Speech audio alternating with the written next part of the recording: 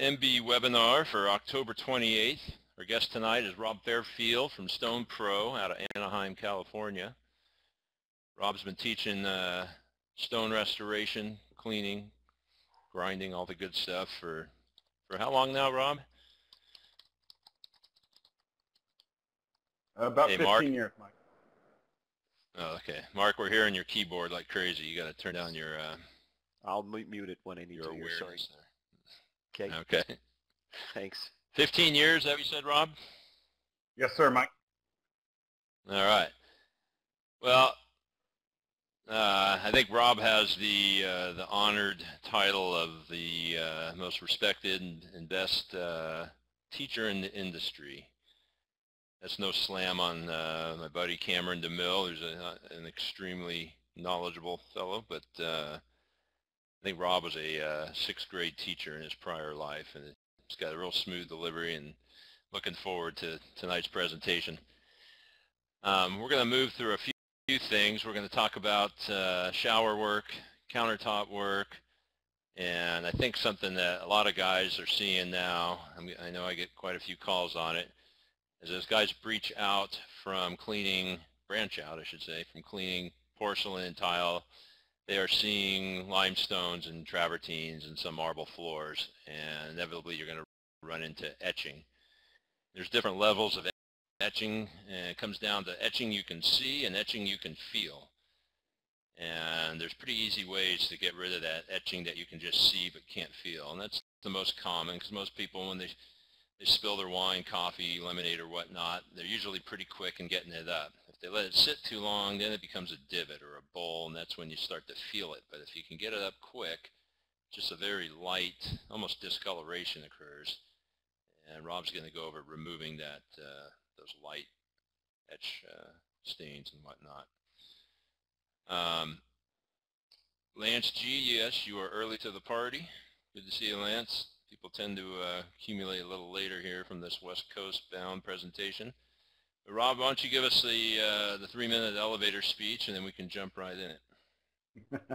I appreciate being here, Mike. I appreciate it a lot, and I thank you for the opportunity. Not a sixth grade teacher, but I did coach football for 17 years, and when I gave that up, fell in love with doing what I'm doing now, and get a lot out of helping guys and solving problems and keeping it at a very at a level where guys can understand and kind of come from them, because it wasn't very long ago I had to learn this industry coming from the same area that a lot of you guys are coming from. So I'm able to speak it in simple terms, kind of a layman's terms, and there's a lot of guys out there like Cameron do some incredible things, and more of the things that I work with the guys on are the things that can things they deal with on a daily basis. So like you talk about etch marks, you know, I want your guys to be able to clean a bedroom, carpet in a bedroom in the back of the house, and as they walk by a bathroom in the hall, see hard water deposits on a shower wall or glass door, and be able to add that onto their to their services, and see a marble counter with water rings and watermarks on it, and be able to take care of that for their customer. Maybe walk into the kitchen and see where voids have opened up in the travertine floor, and be able to fill those for their customer, and then look up and see a granite countertop that's dulled and be able to add that on. And that's really what drives, and those are the easy things that don't take a lot of time, don't take a lot of learning curve, and certainly don't take a lot of investment to be able to add income to their business. And it's they're services that add on to a customer base that guys have built over years. So it's a lot easier to add on services to customers you already have than to go out and try to find new customers. And that's really what we do and what it's all about. So there were some, I posted this out on other Facebook and stuff too, and there's some guys that have posted some really nice things about how much you've helped them and learned from, and, you know, teaching them. Where did you start learning all of this stonework? I guess just even my curiosity, because I don't know enough about it myself here in northern Minnesota, and I don't know everybody in the industry as well as I do the other textile part of our industry. So how did you get this kind of rolling, what you're doing? When I started, I was able to be around a lot of people that were in the industry for a long time that worked with me. And then as I grew, and the hardcore teaching part has really only been about the last 5 years. Okay. I've been lucky enough to work with guys all over the United States. And you know why StonePro is the major line that we use. I work for Hard Rock Tool. I don't work for StonePro.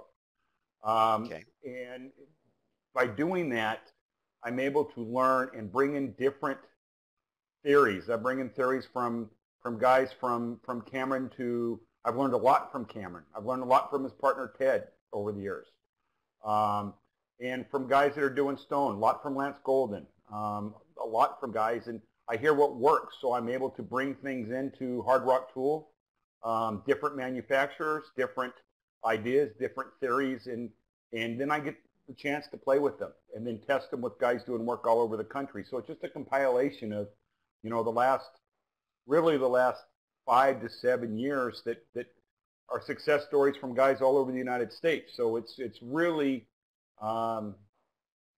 what I do is really not theory related or product related or you know, there's a lot of ways to skin a cat, and I try to use as many of them as possible. All right, so what we were talking about earlier is what Mike wanted me to do is spend some time talking about the different types of stone that we work on. Just a little more information, and you want to really learn how to identify stone, there's a great website called geology.com, and it speaks in pretty easy terms of how to tell the difference between the granite, the igneous or the granite, the sedimentary, the limestone, and the travertine that you work on, and then the marble or the metamorphic stone. So we're going to spend some time going through this, and really when it comes to cleaning it and polishing it, guys, what you really have to decide, or what you have to determine, in most cases, is it granite or not? Because granite is the only stone that we deal with that does not have calcium. So it polishes very much different, and it cleans very much different. So basically, there's more information in here than what a lot of guys, but the bottom line when it comes to identifying granite, they all have a crystalline form. The grains range, but you can see every mineral that's in the stone, unlike marble and travertine. It's hard. You can't scratch it, and you can't use acid, or the acid doesn't burn it. So there's not an appliance in the world that would sit on a granite countertop and scratch it as it's moved across. You either have to have another piece of granite or something the hardness of a diamond to scratch granite. Every knife or any tool that anybody would use on a countertop won't scratch the granite. So being a crystalline form, its hardness and reacting to acids are the 3 easiest ways to determine whether it's granite or not. There's a couple pictures of a couple different granites, and you can see the mineral and the grains in it. It stands out. It's very busy. Granite is very busy, and not busy with veining, but busy with mineral. Then you have the sedimentary rocks, and the ones that we work on most are limestone, and of course the most popular hard floor covering is the travertine, which is good for us because the maintenance on it is impossible. The travertine and limestones are formed either in old ocean beds or lake beds where the sediment has layered itself. Limestone's recognizable a lot of times by the should I've lost the word, it's in here someplace, the fossils that are in it. And then travertine's easy because it's full of voids and holes, and when it comes from the factory, most of the time before it's laid, you can tell where the holes have been formed or filled. The limestones and the travertines are formed by hot water springs underground, and that's why they've got the holes in them. But they react with the acids. They are calcium-based stones. There are a few limestones that don't have calcium, but for the most, travertine is what we deal with most. And they react with acids. So you have a customer with a travertine floor, anything they pull from that refrigerator other than water and butter, if it hits that floor on the way to the counter, it's going to leave an etch mark, which again is good for us to go out and take care of it. And it scratches very easy as well. So on the left here you have a travertine piece that hasn't been filled. That piece is actually cross-cut. And then on the right you have some limestone where you can actually see the fossils that are in the stone. You're right, Lance. That is, travertine is job security. That is a great point. And then you have your metamorphic, and I thought I fixed this. Metamorphic is spelled PH. I don't know what I was thinking, so excuse the misspelling of metamorphic. I thought I fixed that. I spelled it right everywhere else except for in the title. Metamorphic rocks basically at some point in their lifetime have been a limestone or travertine, and exposed to temperature, pressure in a long period of time, they metamorphosize into marble. That's why there's a lot of confusion out there. Or guys will call one type of thing like a Rojo Alicante, which is the red marble you'll see in a second. Most of us call it marble, but the true scientists will tell us that it's a limestone. And marble is most easiest identified by the swirls or the bands or the veining. And they react really cool with acid, and they scratch very easy as well.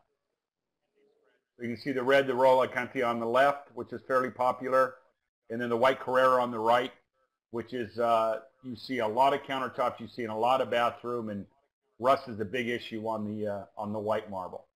But those are two pretty popular marbles that guys work on. And then Mike asked me when we spoke yesterday, is if the guys out there are looking at a stone and they're not sure what to do, what are some of the things they can do to see what the stone is, to see if it's calcium based, to see how hard it is. The first one is the hardness of it, and there's information here that you can go back on YouTube and look and read. I wanted to be a little bit more detailed than what I talked about tonight, so you could go back. But the hardness basically is, does it scratch or doesn't it? If it scratches, it's not granite. On some of your serpentine marbles and some of your limestones, they're hard to scratch because the mineral in them are very hard, but they do scratch.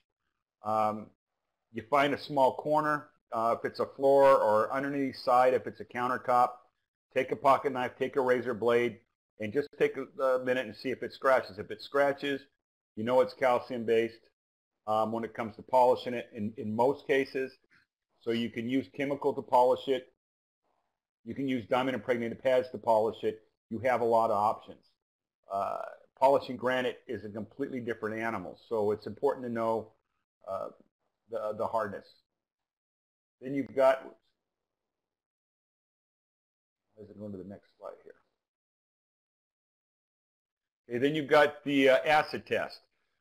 Carry a little bit of your tile and grout acid cleaner with you, dilute it way down, put it in a little dropper. Again, find a corner and put it on there. If it reacts with the stone, you know it's calcium based.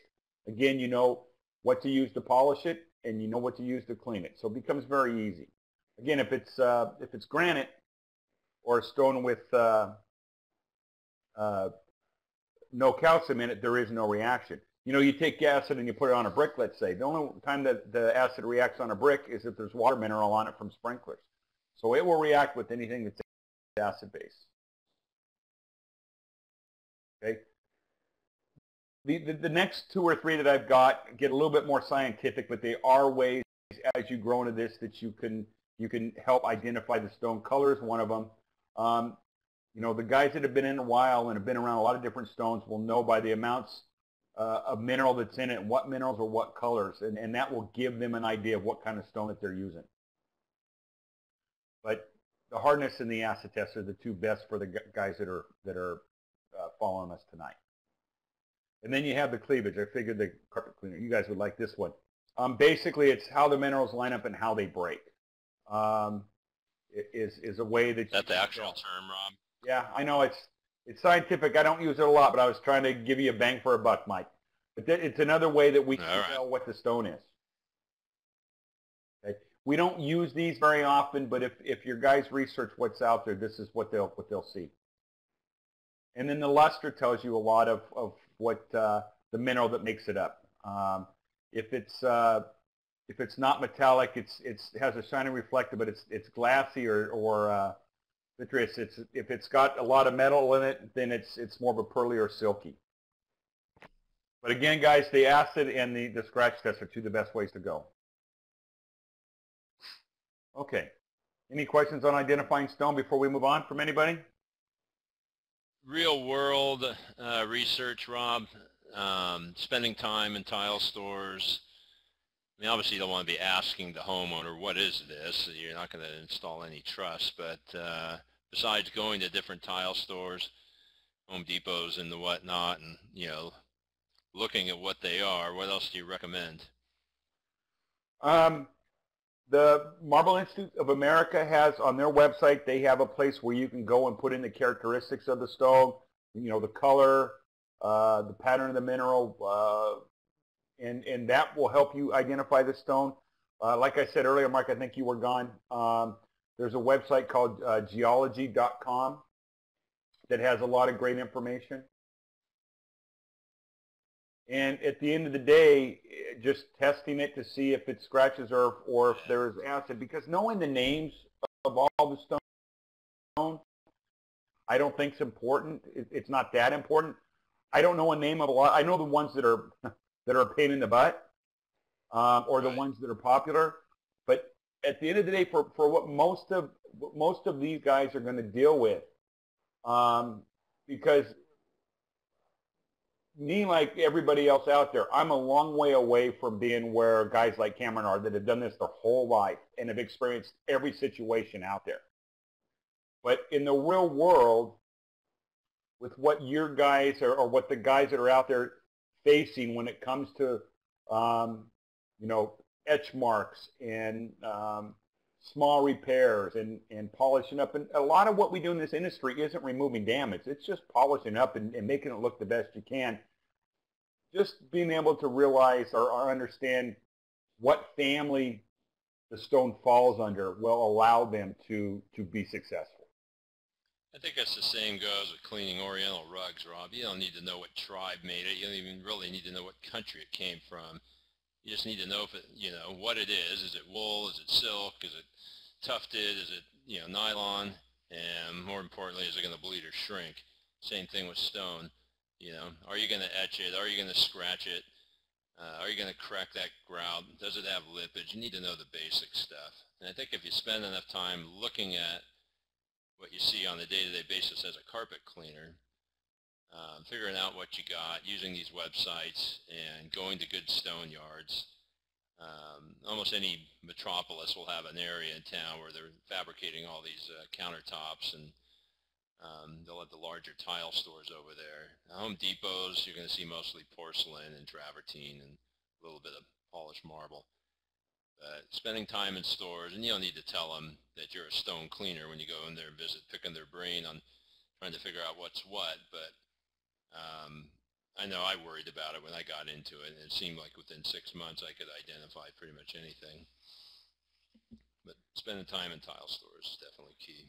Yeah, and you know what I felt too, Mike, is with all the carpet cleaners and window cleaners and guys that I work with all over the country that have expanded their businesses, this isn't, the stone industry isn't something you have to jump into 100%. If you start slow, if you start with, you know, maybe showers, because guys that are been in stone for a while won't do showers because they don't get paid for doing showers. But if you do that, or you do granite countertops, or you do light etch removal on marble vanities, things that don't have a big expense to get into, things that don't take a large learning curve to get into, you do one job, you're a little bit more comfortable. 3 or 4 jobs in, you're a lot more comfortable. A dozen jobs in, just like cleaning carpet. You know, the more you're around it, the safer you feel. And yeah, without even knowing it, the more confidence you have in it. What you guys do in the carpet industry is rocket scientists compared to what we do polishing rocks. You agree with that, Sager? Well, you know, again, I think about it. My brothers and I talked about it too. It's just like anything. You're going to start out new. You're going to be nervous on it, and you know, I sit and as we're doing this, I'm typing in stone names to see if I see pictures on Yahoo on the images and stuff. And I mean, it just takes identification. It's like identifying a poly and a nylon, I'm sure, but I mean, I can identify most granites. The one I called you on, Mike, that they'd use the vinegar water on in their little portable and mess that up that one time. You know, travertine, typical Home Depot install stuff. That's You know, awesome. that's what we see mainly up here starting to go in. So yeah, you know, it would take us time getting the right equipment, doing it, you know, but I suppose it'd be like anything else. You dive in, you take a chance, and some of them turn out, and later you go back and look at some of your old work and go, wow, that was awful, but I still got paid. Yeah, well, Travertine's like Yeah, white burger. but you know, It's a great it's product. amazing. It's it keeps us in business. Go ahead, Rob. It's but you know, most guys stay away from stone because they're worried about the replacement value if they make a mistake. Mm-hmm. And unfortunately, my industry has a lot of guys that make it sound a lot harder than it is. A lot of guys that make it sound like you have to have really, you know, all different types of equipment, all different types of diamonds, all different types of machines, and I don't get it. There's help available if you have questions. It's a rock, and you know, I'm not saying there's nothing you can ever do that can't be fixed. But in 15 years, I've never met, unless they drop something, or you know, or they're walking on a countertop fixing something and it cracks. That's a little bit different story. But when it comes to polishing and diamond work, there's nothing you can do that can't be reversed and be fixed. So, and part of the learning curve is being out there and experiencing the different types of surfaces that you're working on. And you know, I when like you this guy already. when you have, I mean, I literally get 15 to 20 texts a day from guys all over the United States and Canada saying, I've got this stone coming up. I think it's marble. Can you confirm or not? And that's, you know, being educated is one thing, but being educated and having the people that teach you turn their back on you after they've made their money isn't educating. And that's really what makes Cameron special, because Cameron's there for a lot of guys, for everybody that's ever walked through his classroom. And that's what makes Cameron different. And I think that's what makes me different. I think that's why guys appreciate what I do. And there's not a lot of those guys in this industry.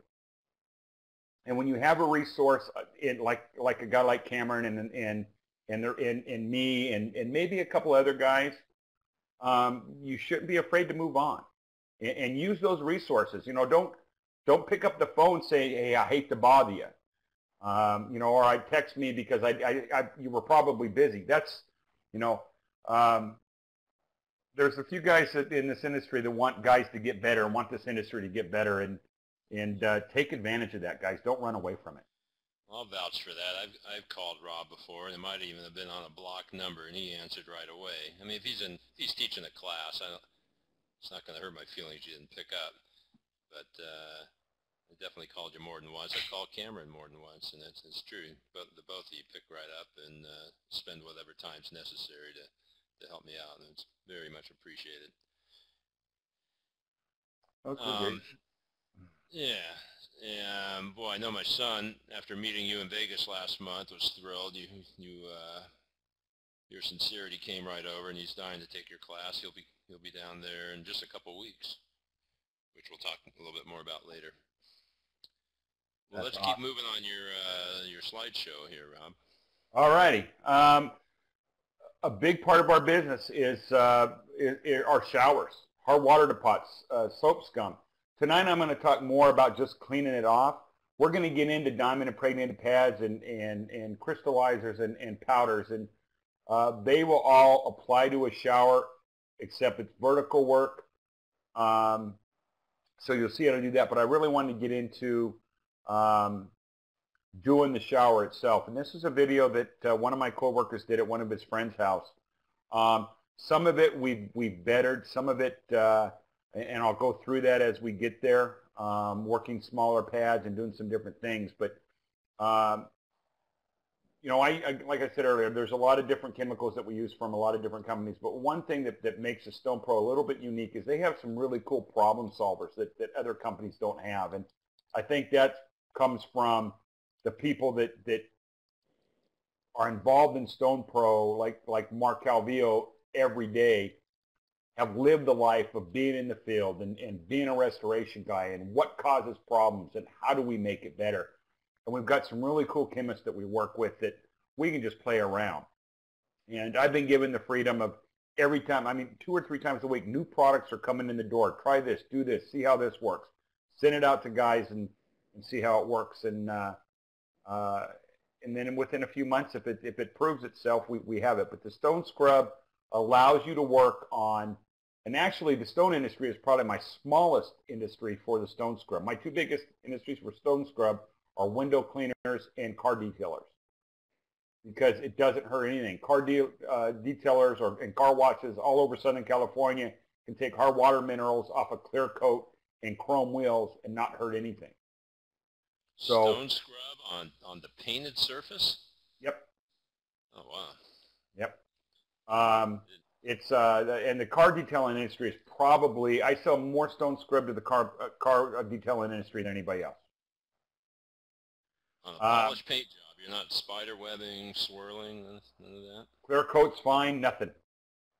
No kidding. Awesome. So it's safe for everything. So this one product, because, you know, if you have a porcelain shower or a shower that's not stone, you just go in there with a good acid and knock the hard water deposits down, but you still have to be careful of the metal framing on the glass door, and you still have to be careful of the faucet and the hot water knob and the cold water knob, because the acid will burn the chrome finish. Stone scrub doesn't do any of that.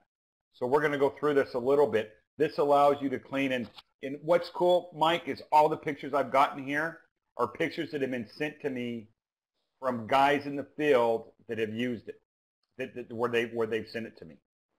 Okay. So what you basically need is a variable speed polisher, a 3-inch, and then either a 5 or a 7-inch backer pad to go on that polisher.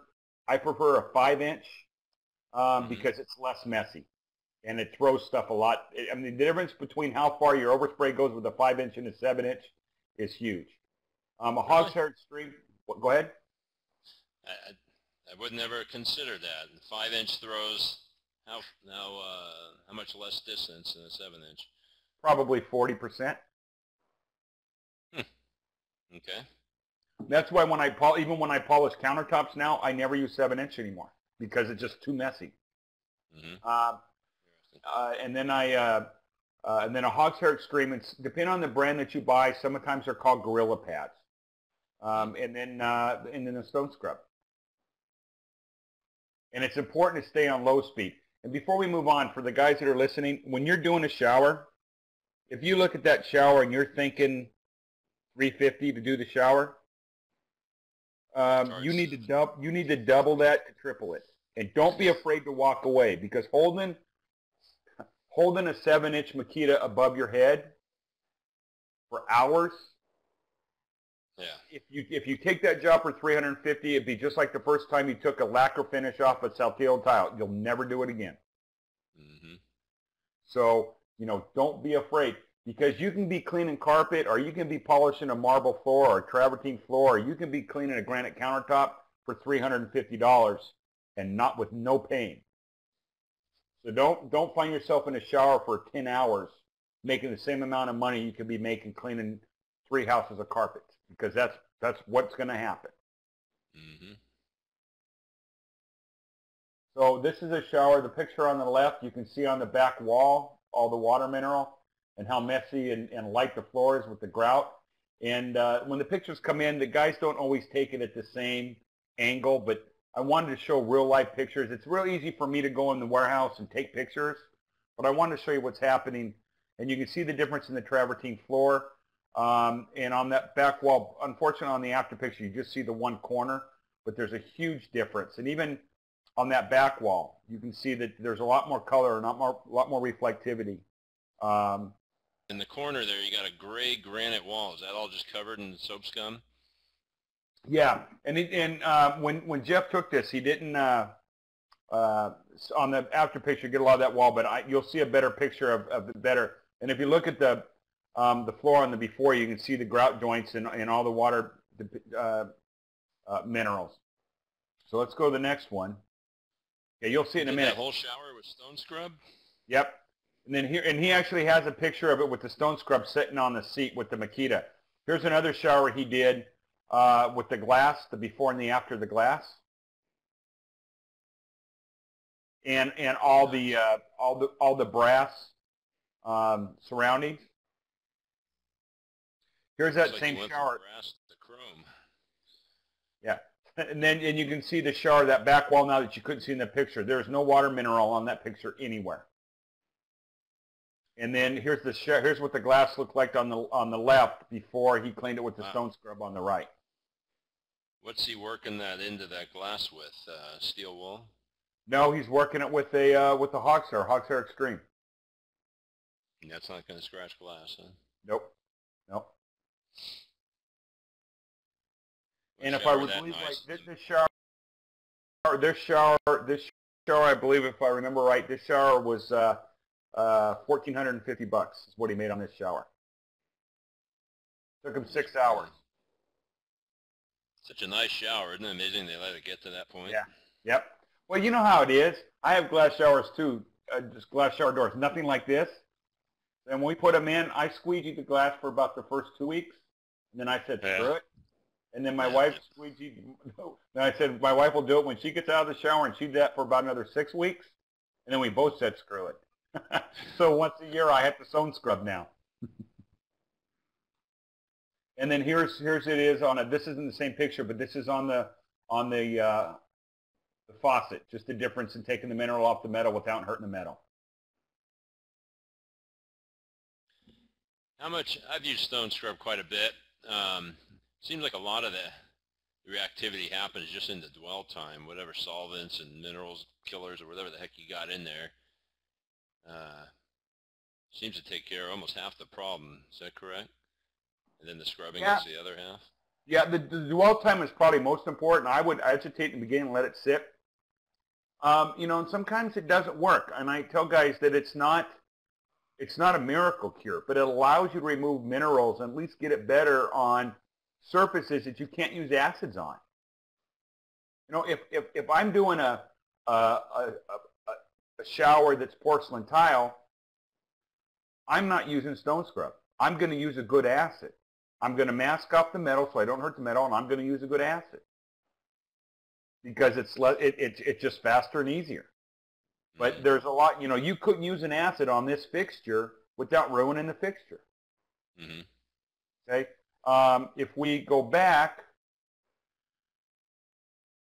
you know, we couldn't use it. We could use the acid on the granite wall, but we couldn't use it on the travertine. Hey, Rob, what's the difference? They seem very similar. Stone scrub and that Magic Owls hard water or glass and metal magic. It used to be called something like Galaxy 2000 hard water spot remover. Then you know, Al, he renamed it, and they seem to both kind of accomplish the same thing. But glass and metal magic, you know, when you rub between your fingers, you get a little more of an abrasive feel. Are you familiar with that product? I've heard of it, Mike, but I'm not sure. I'm not sure what the pH is on that. It doesn't sound like it's acidic, or you wouldn't be able to use it on. The biggest difference of what we've learned about stone scrub, or what I've learned about it, again, because I don't get involved in the chemistry, and I'm like a lot of the guys that use the product. I don't get to play with this product until it's a product. I have no say in the development. I have no say in the chemistry. I get it when it's, other than maybe testing some products to say it works or it's as good as or whatever. But my real world using these products starts when it ends up on the shelf at Hard Rock Tool. Okay. And what I've learned with this product is that when it has that citrus smell to it. That's not a fragrance. That's a solvent that's in that product. It does a lot of really special things. And I mean, I've used it as a rust remover. I've used it in a lot of it. I've used it when guys come in and they've got a permanent marker on a granite countertop and can't get it off. Mm-hmm. I say, try this, and it works. That citric solvent does some pretty cool things. And how much is a quart of that stuff? It's sold by the quart. It almost seems like you need to sell it Yeah, by the gallon. yeah, we sell it in a quart, and we sell it by a pint. A quart is about $20. It goes a long way, and a pint, I believe, is like $14.95, $15. A shower like that, you're going to need at least a pint. It's not a quart. Yeah, but you know, if it's a shower like that and you're getting $7.50, what's $20? Yeah. Oh When yeah, I'm not complaining. because in the Yeah. you know, in reality, 2 years ago, if that shower was that bad, you'd have to use acid. After you're done using acid, you'd have to repolish the whole shower Mm-hmm. because the acid So would you're etch all the taking travertine. you're going to take that. It's a cream basically. For people who don't know, it's you'd think it was vanilla yogurt, and you're going to put it in a little bucket or tub or some kind of your hog's hair and do some of the scrubbing by hand and other scrubbing with the Makita. And Yeah. heck, you'll get certain situations where just a terry cloth towel and the little fingers on there provide enough agitation to work certain things off. So it's a kind of a combination of tools, but don't wear your brand new uniform into that shower, that's for sure. Put on, or at least turn your shirt inside out and put on some ratty painter pants because you're going to splatter yourself like you wouldn't believe. I've got a 7-minute video that I can show, and Julio that did it. He does all our marketing stuff, and he's a good dude. He had a friend that did it, and he was using a backer pad. You'll see how much of a mess a bigger backer pad, but he's a disaster when it's done. But the results of what he did in the shower. But it's like a 7-minute video, but it explains the process, and I'm ready to play it if you guys want to see it. I'd love to see it. Okay. So get out of this. Get into this.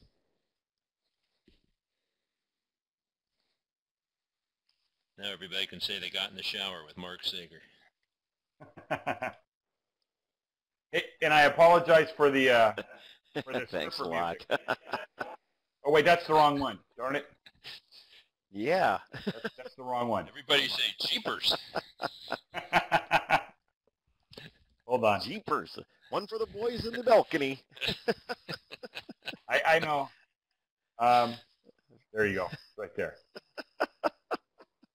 Hey, like Sorry, Mark. I'm actually looking for the MSDS sheet on the StonePro. I love it. Yeah, you can go to. Oh, we got a ton of that stuff. You can go to the StonePro online, and all the materials, the data sheets are there. All right, this is the right one, but it's got the same music, so I apologize, guys. I'm just curious. What did he say? It's got what? Bad music? Yeah, yeah. You can turn it down now if you want. I don't blame you. It's got a ways to go. I'll skip ahead in a few places here. I didn't hear any music. Man, that's a nasty. So that's a slate. That's not a porcelain. No, that's slate. Right? That's slate, Mike. It's a combination of soap scum and hard water deposit and all the mold growing off of it.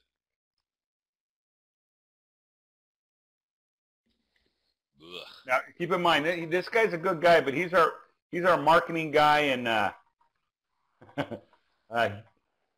does a lot of stuff for us. But he. Have you messed around with changing the consistency of the StonePro or the Stone Scrub to where maybe you could make it?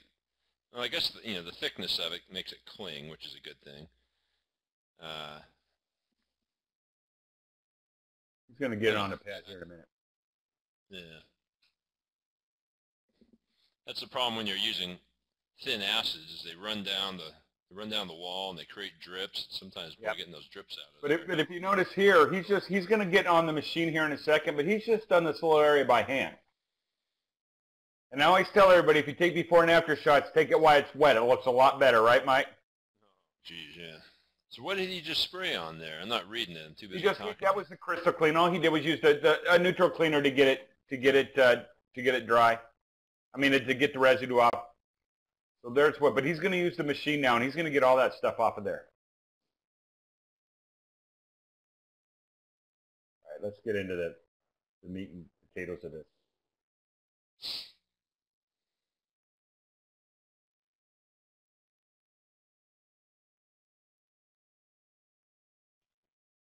So he's going to get plastered by that spittle there, and you Oh can't, it's yeah. not like you can use a sling ring on the wall. And he's using a white pad. I'd use something more aggressive than the white pad. Such as what, a hog's hair, or I'd use a hog's hair or a hog's hair extreme or a gorilla pad.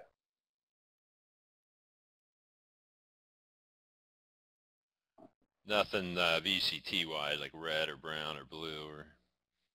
On the slate, you could probably get away with the green or a red. If that were marble, I wouldn't go any more aggressive than a hog's hair extreme. And basically, for those that don't know what a hog's hair extreme is, if you're familiar with the diamond impregnated pads, those are hog's hair extreme pads that they impregnate the diamonds on. That's just water. Look at them nice shoes he's got on.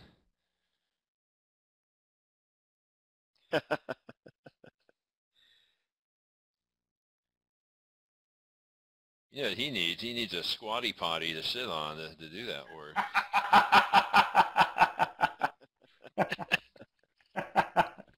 So let me jump ahead a little bit. I I keep get jumping dirty. ahead, but the music doesn't get any better. I can't hear the music. Oh, he's getting dirtier now. Yeah, wait till you look at him. I can't either. Oh, look at this. This is good. Hey, Well, if this, and again, Julio's one cool cat, but if Julio can do it, anybody can do it. so all the corners and the crevices on the slate, is he going to come back in there with a wire brush or something to get all that? That's the problem with slate is, you know, it's not flat, and you got to get all that water deposit, soap scum, and crud out of the shaling, if you want to call it that. And those flat scrubbers don't necessarily get it. Yeah, well, the thing is with the if you go to a 3-inch backers like he's got now, Mike, it hangs over the pad about a quarter of an inch, maybe not a quarter of an inch, but a little bit less than that. You can see he's getting all the way in the corner. Now, maybe in the right up against the wall, you'd have to use a wire brush, but you're pretty much getting in that whole area. Hey, Rob, a guy that does only stone, and he's working, 5-6 days a week, how much time does he get out of one of them Makitas? Hour-wise, that's hard to say. Find one a year?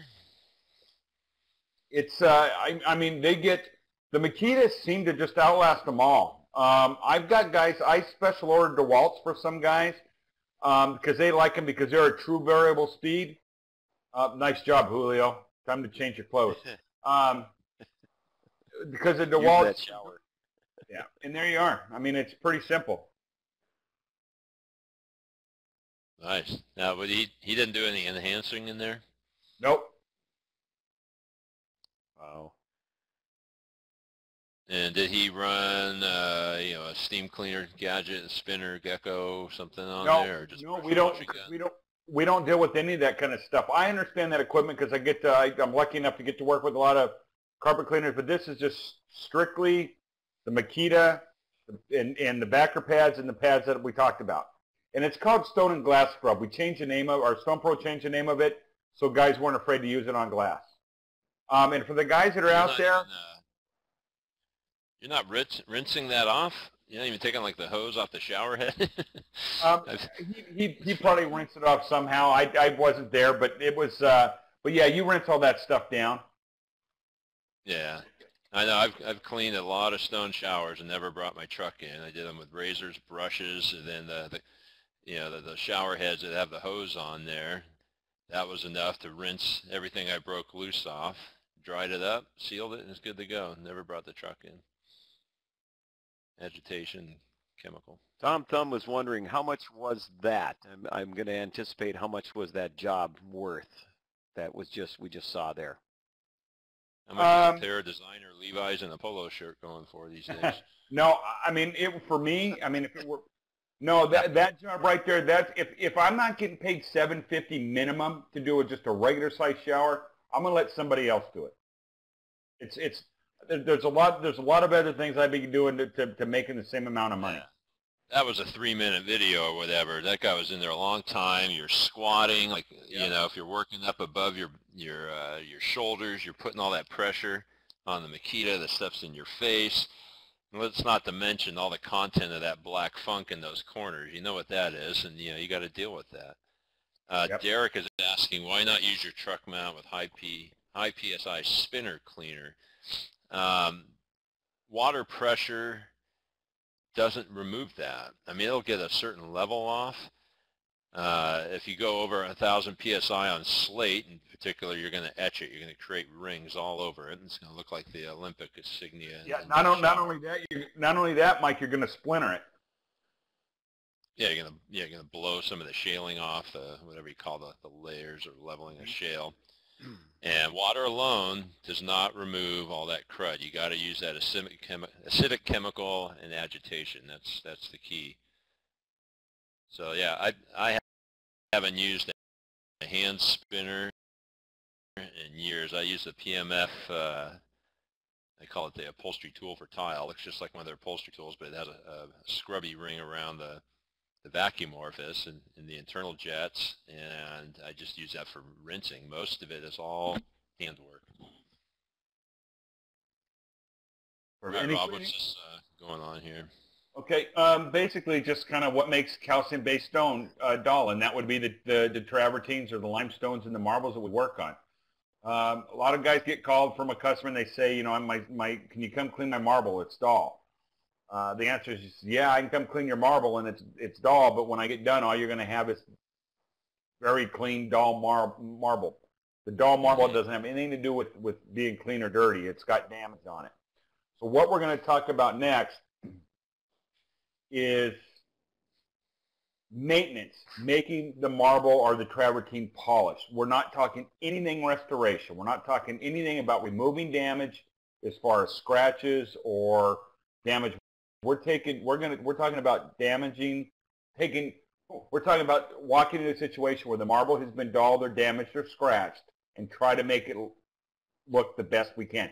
You spill a glass of wine or a cup of coffee on a marble vanity, you can bring that full polish back up. But like you said in the beginning, Mike, if it's damaged, if it's pitted or if it's pooled, that damage is still going to be there, but it's going to be really shiny. And in today's world, guys, that's what customers are willing to pay for, because when it comes to taking the damage out and it adds 4, 5, 6 steps to what you're doing, chances are that 36 by 24 vanity or 6 foot by 24 vanity, it was a prefab marble vanity they bought at Home Depot for $450. So they're not going to pay you to spend a day in there doing 4 or 5 steps to do the restoration. Okay. Hey, Rob, and all stone is the light is being deflected away instead of reflected up. Right, Rob, let me finish up. There's two questions here regarding the shower work, because I can tell we're moving on to showers. But Tom Thumb was asking, after you clean it, can it be sealed? Most good sealers need a dry surface. So if you soak down that shower, and most showers you're usually doing some grout repair, silicone repair in the joints, you want to get it dry to the touch. You don't want any standing water. Some sealers, you got to read the instructions. Some of them want it bone dry, so you might need to leave a fan in there overnight. But I find that at least half the showers we do, we got to come back in a few days to seal it up, because we're going to open up, fix cracks, remove rotted material, spray disinfectant in there, and then leave a blower in there to dry it out. Tom's next question was sealing it so it won't get like that again. Unfortunately, sealer won't prevent hard water and soap scum and mold from sticking to a surface, particularly slate. The sealer is just going to make it easier to clean and keep it from staining internally, but all that crap is going to continue to attach. That's the only way to avoid that is by the customer taking a towel at the end of each shower and wiping all that stuff off. Installing a water softener in the house and not using white bar soap. The biggest favor you can do your customers is get them off of white bar soap and into glycerin or olive oil soap, because 90% of the problems you run into in showers is caused from Dial and Dove and other white bar soaps, which have tallow in them, which is animal fat, and that's what attracts the mold. Yep, and I'll explain that more when we get to the.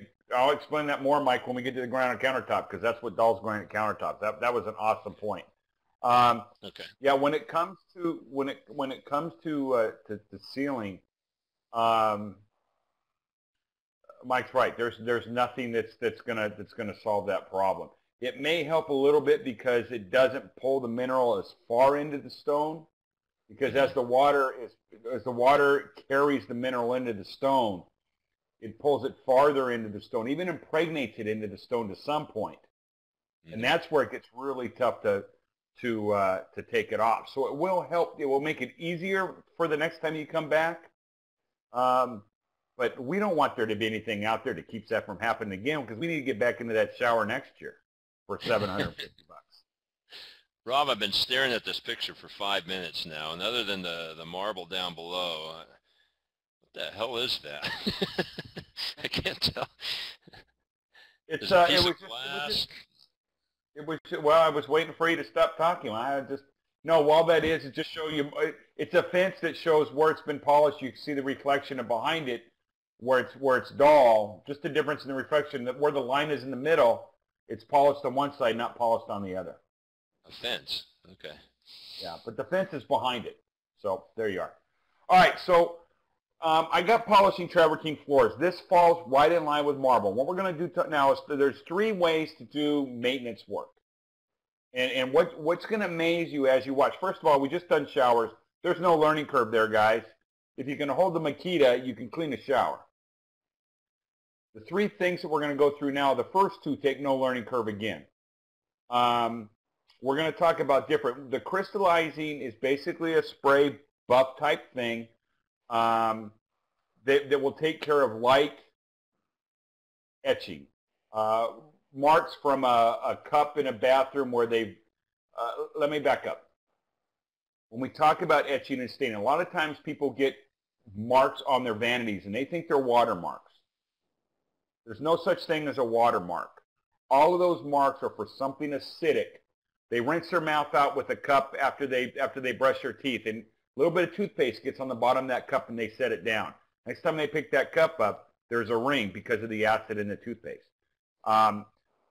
Makeup, all of it's got acid in it, and that's where all those things come from. If they're light etching from situations like that, crystallizing it will take those etch marks away.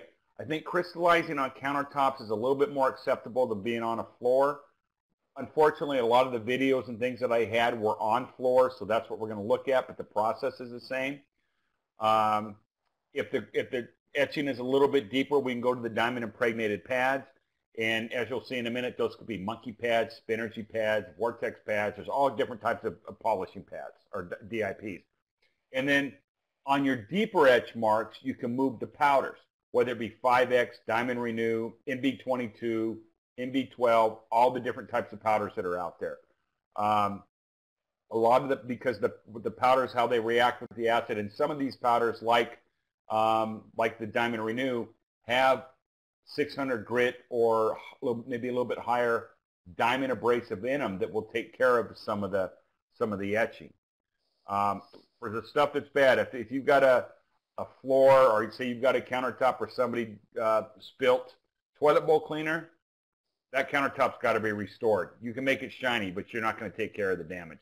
So we're going to go through the process. I've got some befores and afters to show you, and we'll see how it goes. Any questions before we move on? We good? Mm-hmm. All right, there's a lot of stuff out there about crystallizing, what it is and what it isn't. It's got a lot of pros and cons. First of all, let me say it has some waxy motion in it, but it's not a wax. It's not a coating. The floor still breathes, regardless of what you hear.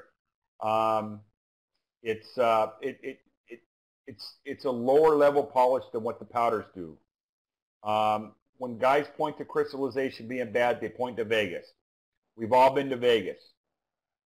I can tell you that hotels like the Mandalay Bay and the Mirage, they crystallize the same place in the hotel every 4 days.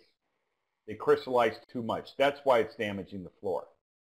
Anybody tells you that the crystallizer is a coating or a wax and the floor can't breathe, ask them 2 questions. Why does it have to be sealed? And why, after it's crystallized, if I spill an acid on it, why does it still etch? Because a floor that etches still breathes.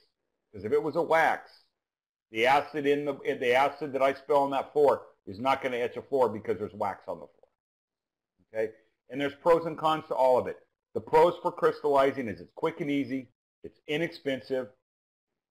If you don't crystallize in this business, you're not going to do very much commercial work, okay? Because how it hardens the floor and how it increases the slip resistance is important. That's why the casinos do it. The cons of crystallizing is it's not a true polish because you're building a crystal on the surface of the floor. And I think that's where a lot of people think it's a coating. You don't get near the color and you don't get near the clarity because of the crystal that you do with powders. And how does it, you walk around with these stone guys and they're always, yeah, I'm sure you've heard it. They're tisking it, saying, oh, this floor is going to fall apart, you know, and 1/3 its natural lifespan. But have you been doing it long enough to see any of those floors that are being done every 3 or 4 days just start crumbling apart? Yeah, and they are. But you go to the hotels. Can you hear me? Yeah. Okay. You go to the Flamingo, and they powder polish. Go look at those floors, and they powder polish the same area every 4 or 5 days. Those floors are worse because the acid in the 5X powder they use is a lot hotter than the magnesium fluorosilicate that's in the crystallizer. It's easy to point to Vegas. It's too much. Everybody that's listening tonight, if you're doing your customer's house, or you're doing the bank building, or you're doing the yogurt shop, you're doing it maybe once a year. Maybe in a busy yogurt shop, you might be doing it twice a year. You're not going to hurt that floor. It's the acid in all of these products that degrade the veining in the softer parts of the marble. It's not the product itself. Does that make sense? Hey, Rob. Yeah? I think your slideshow's stuck again because you're still on the fence photo. I think as long as we don't stay on one panel for too long, so just tell me to shut up and let's keep moving. Okay. So the Polish Pro Crystallizer removes light medium etch marks, easy and quick. Use it with variable speed, 600 to 3,000 RPMs, Hogshair Extreme Pad. You wipe the counter down or your floor, Hogshair Extreme. 4 to 6 square foot area. That's if you're a countertop. That's like 2 feet deep by 3 feet, so you're not up and down. If you're doing a floor, you can do 12 to 15 square feet at a time. And you keep buffing it wet to dry. The hardest part about this is not using too much. A quart of this product should do 1,000 to 1,200 square feet. So if I'm on a floor and I'm doing 15 square feet, I pump that trigger twice and spread it out. And why do you use a hog's hair when the other products are using steel wool? What's the difference? That's what Doug's StonePro has a crystallizer, a traditional pink crystallizer with steel wool has to be used. This is a unique product that we've had about 18 months where it is a crystallizer. When I do my classes, I do them side by side or let the guys do them side by side. This one has a more natural look, better color, better reflectivity, and you're going to see that in a minute. Doesn't have that fake plastic look that most crystallizers have, and you don't have to use steel wool. So that means I can use it on concrete. I can use it on terrazzo. I don't blacken grout joints. I don't have to spend, I can use a Hogshair Extreme, a 17-inch Hogshair Extreme, depending on where you buy it, runs $6 to $8 or $5 to $7. One steel wool pad runs about $8. And a steel wool pad is only good for 100 to 150 square feet. I can use one Hogshair pad for 3,000 square feet for $6. Wow. And the other thing is I can use this product because I don't have to use steel wool. I have a lot of customers taking care of LAX, Weber State, BYU, UCLA has 10.5 million square feet of terrazzo on their campus. They don't wax anymore. They use this with a 3,000 DIP pad. And they can use, they're using their high-speed burnishers. So you don't have to use a traditional 175 machine anymore. If you got a homeowner that's got a poorly installed polished marble, either they did it themselves or you just got lippage and they don't want to pay to have it ground, scratches aren't so much issue. They just want the shine back and they don't want to spend a lot of money. It seems like this is the way to go. And you use it with the diamond impregnated pads, and I'm going to show you that next. Again, because the thing is, for guys that want a boohoo crystallizer and all they do is powder polish, in today's economy, if you walk into a customer and they can't afford $2 or $2.50 a square foot for you to go through all the steps you have to go through to powder polish, you can crystallize and charge them $1 a square foot, give them a little bit better polish. When a gallon of crystallizer does 6,000 square feet, and you're not buying... A little bit better than what? Pardon me? A little bit better than what? Well, your powders are better. You get a better polish than powders when you're using powder. By doing crystallizing, you're giving them a little bit better polish than what they have. You're improving the condition of their floor. You're giving them a better polish than what they have when you walk in. Does that make sense? Hello? Yep. Okay. We're there. So you're going in to give them a polish, but they can't afford $2 a foot for you to powder. You don't have to walk away. You can do this for $1 a square foot and make 93 to 95 cents a profit because it's so inexpensive and so fast to do. I think Mikey got booted off again. One quick question there too. How would the Polish Pro hold up in a shower? Someone asked. Because you make the stone, because the crystal that you build is harder than the stone you put it on, It will last longer than a powder. And it also, like on the floor of the shower, you'll increase the slip resistance on the floor of the shower by crystallizing than you would using a powder. I'm back. I hit my mute button on accident.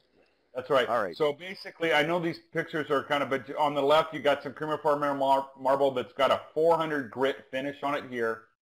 On the right, that is the just with the Polish Pro. One step. How did you apply the Polish Pro there? Okay, You mist it on and you buff it. You mist it on. You buff it with the hog's hair pad. Got it. Okay. Oh. And I'm going to show you. Okay, so now let me show you. Let me get out of this, and I'll show you what I'm using a burnisher. And this video is done on green marble purposely because if you've ever been around the serpentine green marble, it is a bitch to polish. So Rob, how does this process deal with lippage? Are you able to get in there and do a decent enough job and not create picture framing, or is it still letting me know this? Yes. No. You can eliminate the picture frame unless if it's a 16th or less. You can eliminate the picture framing. Okay. Here's the music again. So when I'm using a high-speed burnisher in here, which is a big advantage, you're not using steel wool. I can use a machine that goes 1,500 RPMs and increase the time. So the pad on the right is the extreme. The pad on the left is just a regular hog's hair.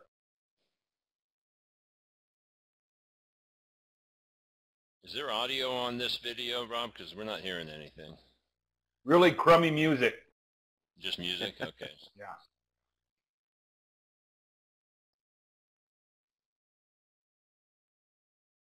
So you can see on the right, we had etch marks, and we had about an 800 finish on the green.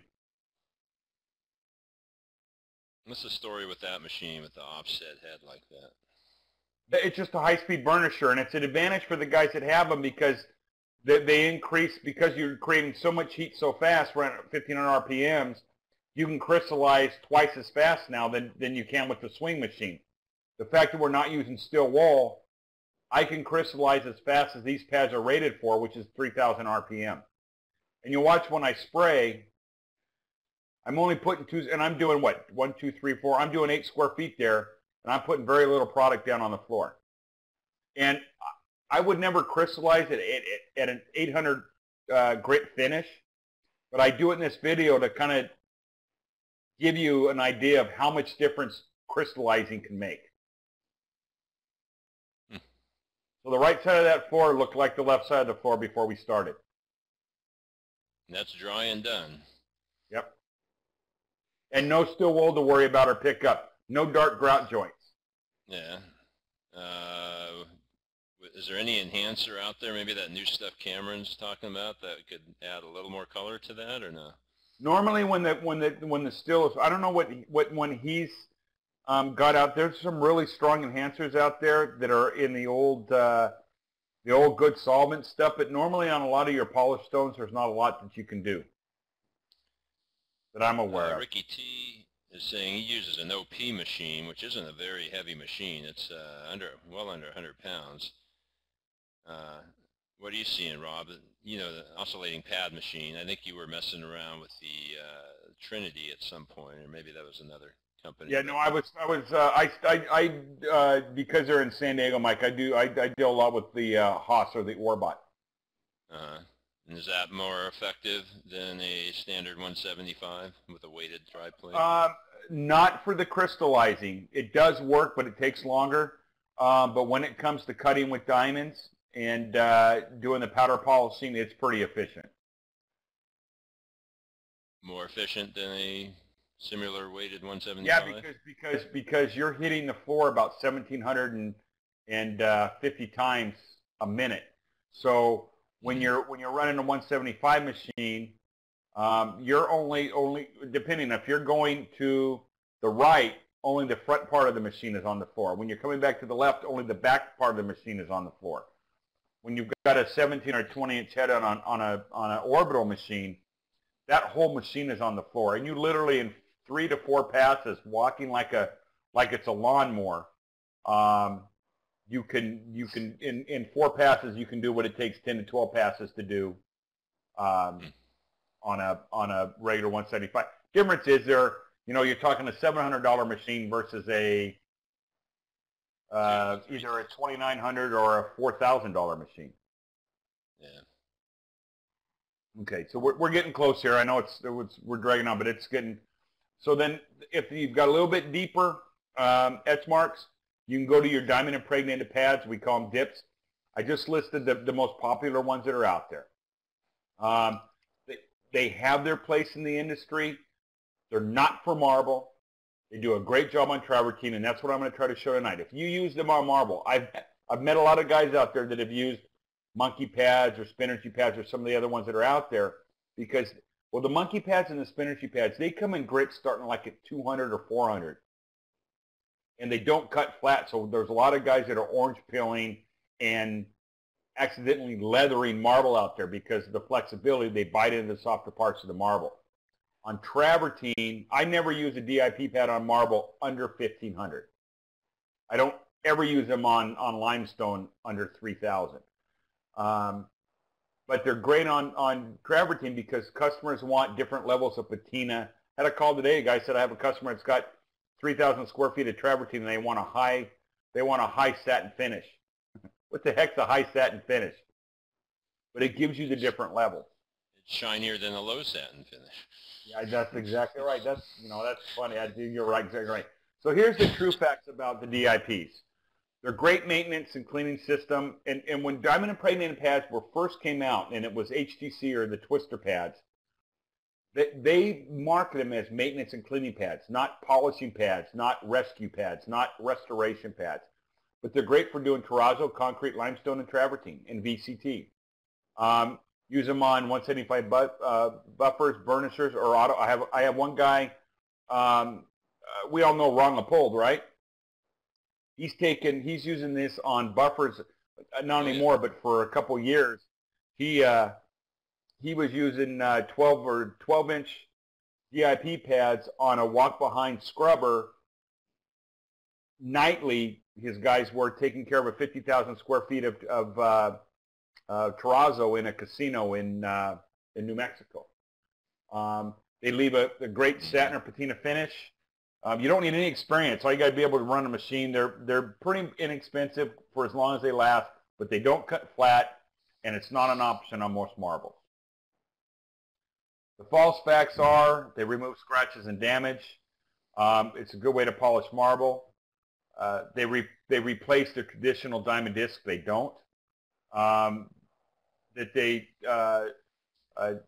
don't need to chemically polish. I wrote that down wrong.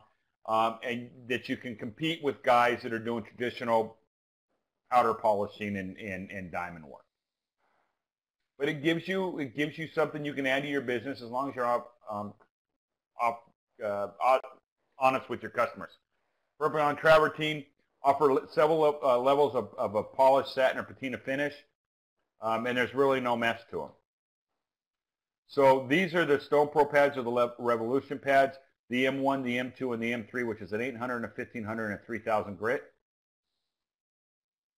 Okay, now here's the process. So what you see here on the left side, that is a piece of travertine from the factory out of the box, about a 400 grit.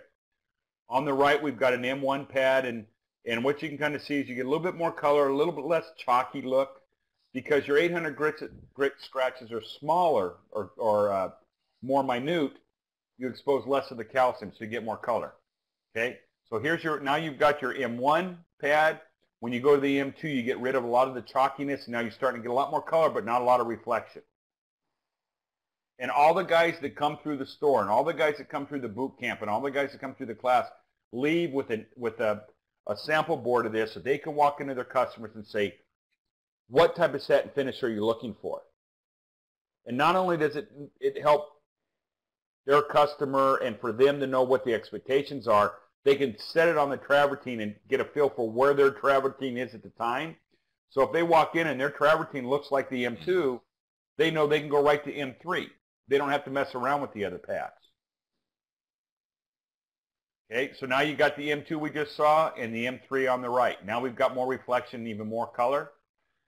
The really cool thing we've learned with this, if we take that M3 pad and on that same step with the M3 pad, and let me back up, the M1 and the M2, the M1 we run with water, the M2 we go wet to dry, the M3 we run dry. So we have no water. We have no mess. We have no extracting. We have no buffing afterwards. If you take the Polish Pro crystallizer that we just saw and you add it when you're using the M3 pad, here's what you get. So a guy with no experience other than running a machine can go in with these pads and do 2 or 3 steps and polish travertine to a pretty decent level. That's no learning curve. 3 steps? Tell us again the guys are making steps. 800, 1500, and 3000. But a lot of guys might walk into a situation where they set their sample board down on the M3 and it's pretty close to that.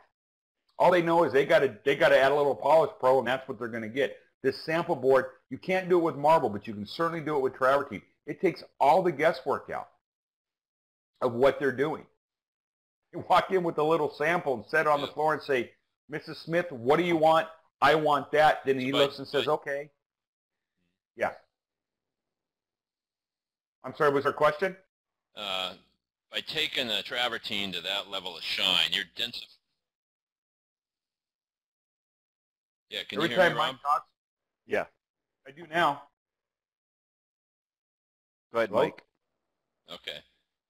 When you take a travertine to that level of shine, you're densifying the stone correctly, so it's going to be less porous.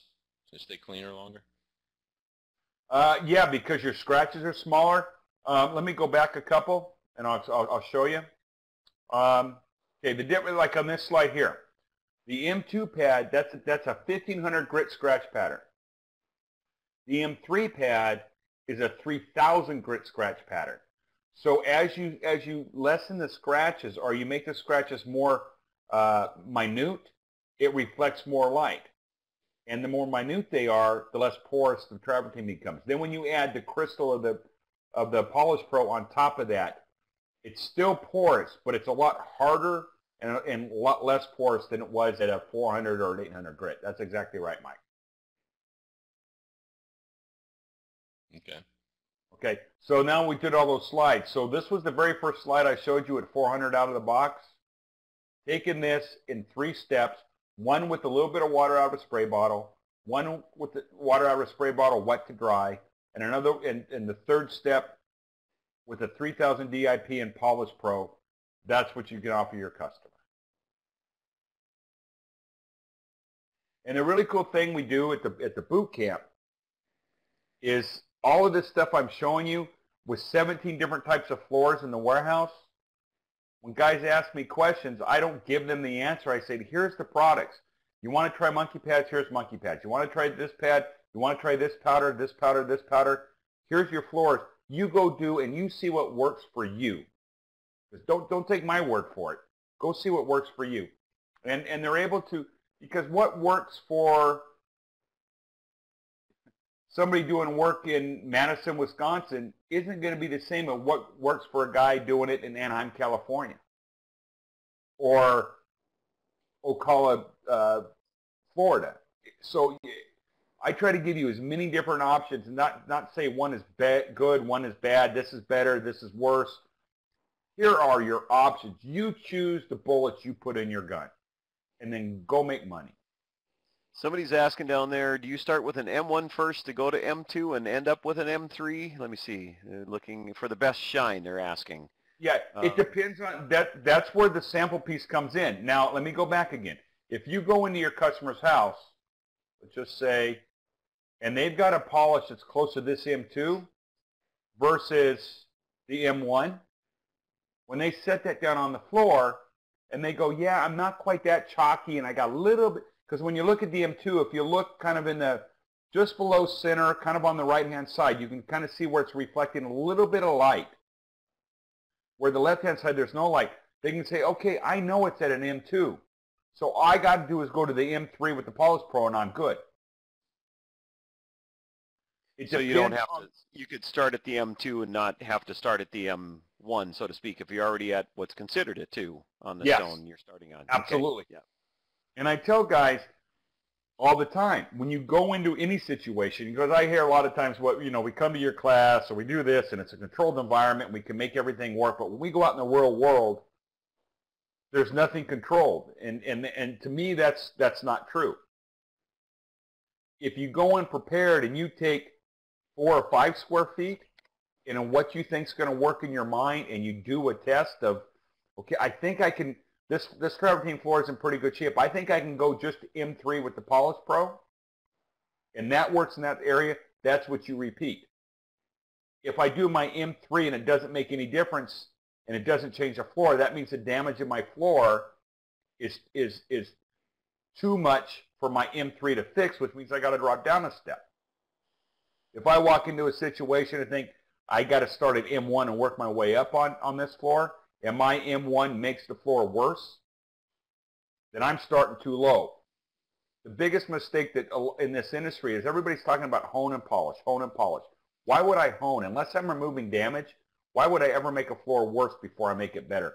My first step should improve the stone, and then let me work from there to making it worse so it adds a step or two, if that makes sense.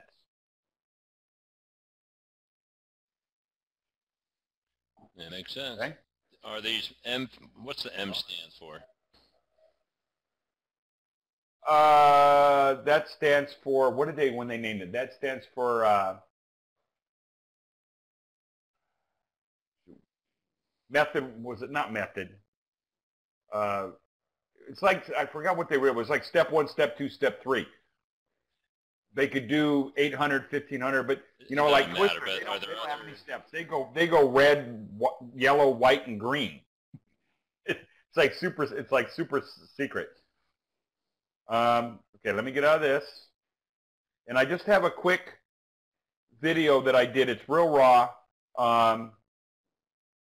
It's about 15 seconds of a set. This is the board that guys leave the workshop or the boot camp with. Hey, Rob. To go out and you'll see. Rob, we got stuck on this. You're before stuck and after. again You on don't the see before what and I got after there now? Travertine shot. You stayed Nope. there too long. Stuck on before and after. All right. Yeah, All right. Hold on. it's strange. I thought I had this all. I even got on early and tried to work all this out. I don't know. Okay.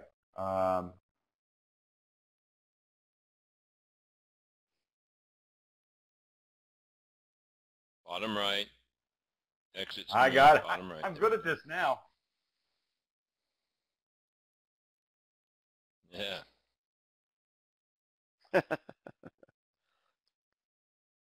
Windows 10 fighting to take over the world. Yep.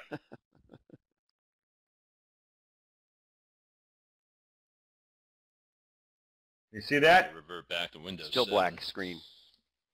It did it No, again. it's black. Dang. Man. You know, I can't see on my screen. Is there anybody left in the Well, room trying to watch this? Yeah. There's still people here. Yeah, you're still black screen there for your prison. All right.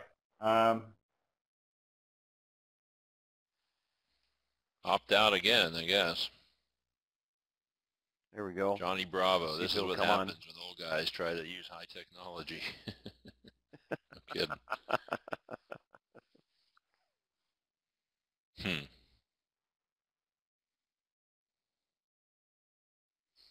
Apologies, everybody. We had a practice session yesterday, and between my having to use a different computer today due to travel and whatever, it's cursing Rob here.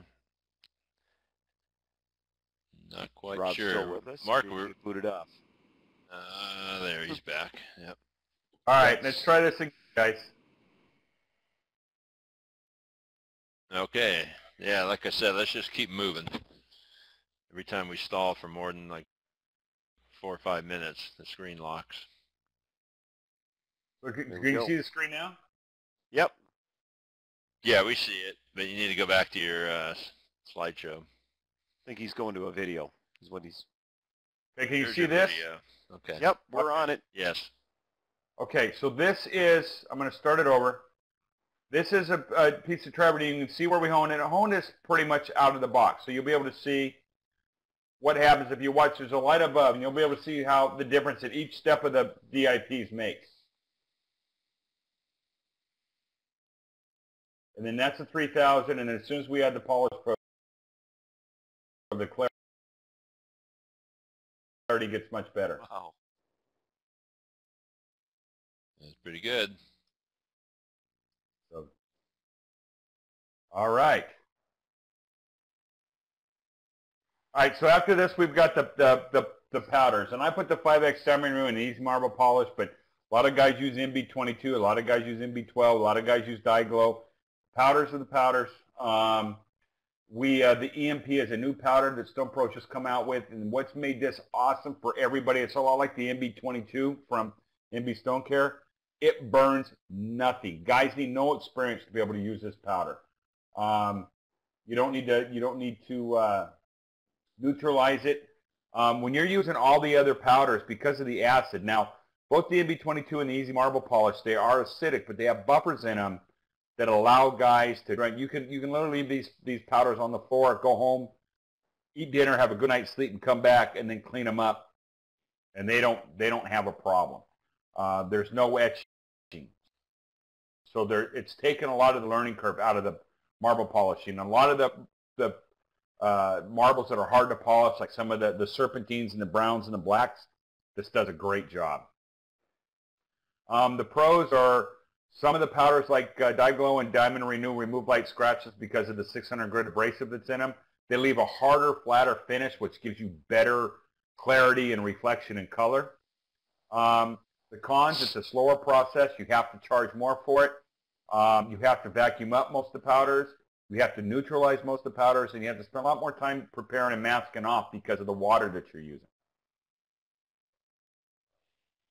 So over to this is just the application. You put it on, and this is talking about countertops on the floors. You're working 30 to 40 square foot sections by the time you work it. Again, just a before and after that I did in the store real quick. Took some Roja Alicante, took a 800 diamond to it, took all the polish off, and this was actually done with the Diamond Renew. And then this is done with on a Creme Marfil or Travertine with the EMP. This is from a 400 grit Travertine piece. So we took a 400 grit, skipped all the steps of the diamond impregnated pads, and we worked the EMP for about 3 minutes on this piece. And it's hard to see in this picture, but the surface is just flatter because you're not building a crystal that can distort the light, and you're working with the stone. So where a crystallizer, you're building a crystal on the surface and kind of making a fake polish because you're not really polishing the stone.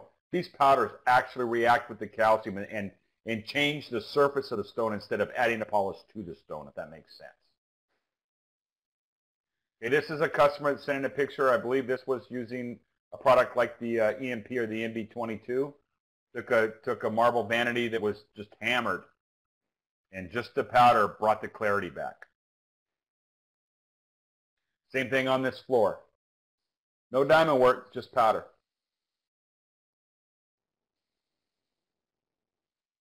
It's a great combo. Yeah.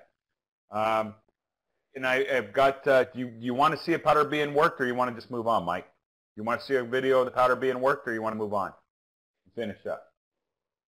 Up to you. It's up to you, Rob. I say play it. All right.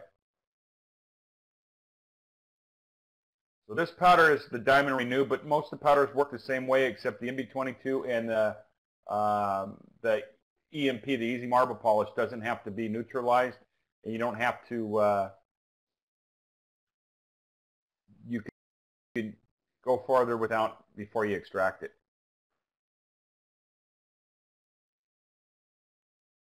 There's that music again. Can you hear the music? Nope. No. I'll go check it out after the show here. Good for you guys. Why don't you hum it for us, Rob? No.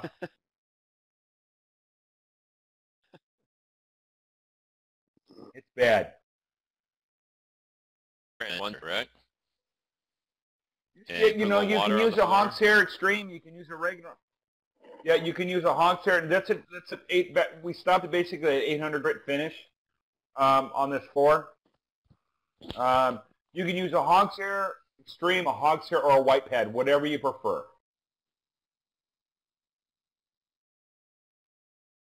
There's no mention of putting water on the floor. You're not doing that dry, right? Yeah, no, it's the work the slurry. Yeah.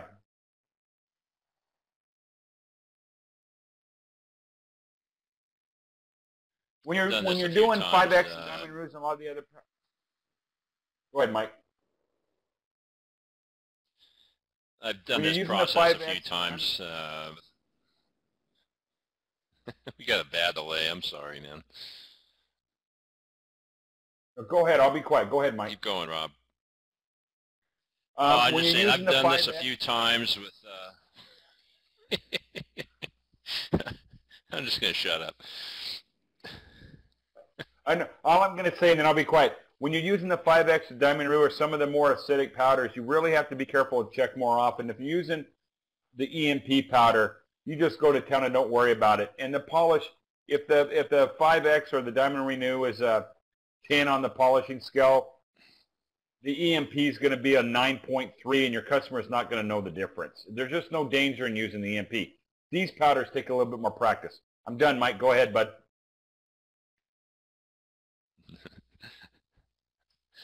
Keep going, Rob. Doesn't matter. Keep going.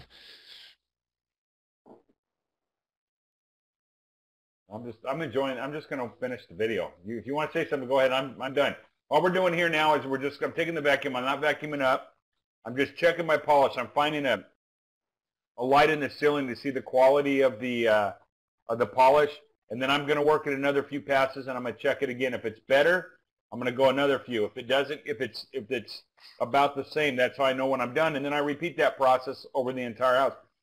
But your sample size when you go into a house to polish a floor should be no larger than this, and this is right here is about 20 square feet we're doing.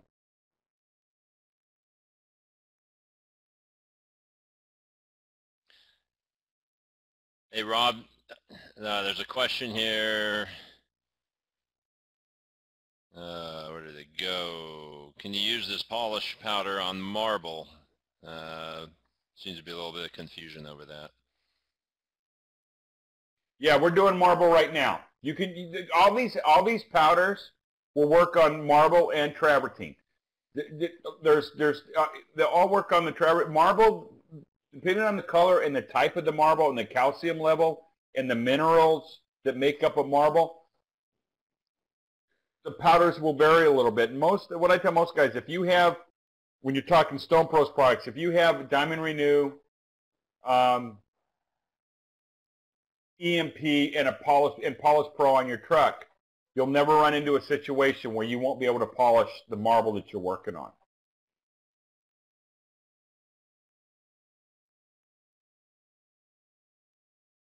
You can tell I'm not a carpet cleaner. I'm a really crummy extractor.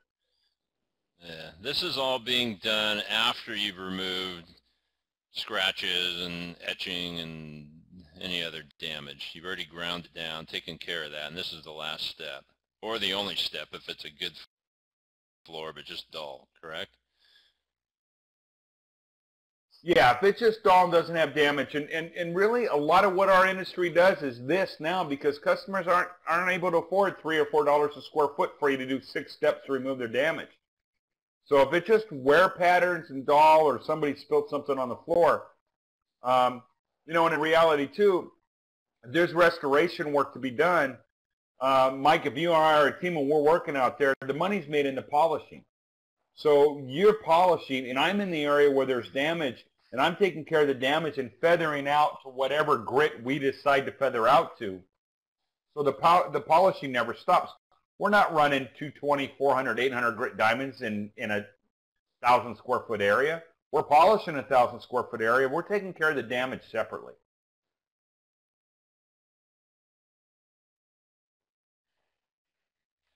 Can you use these on terrazzo, this powder?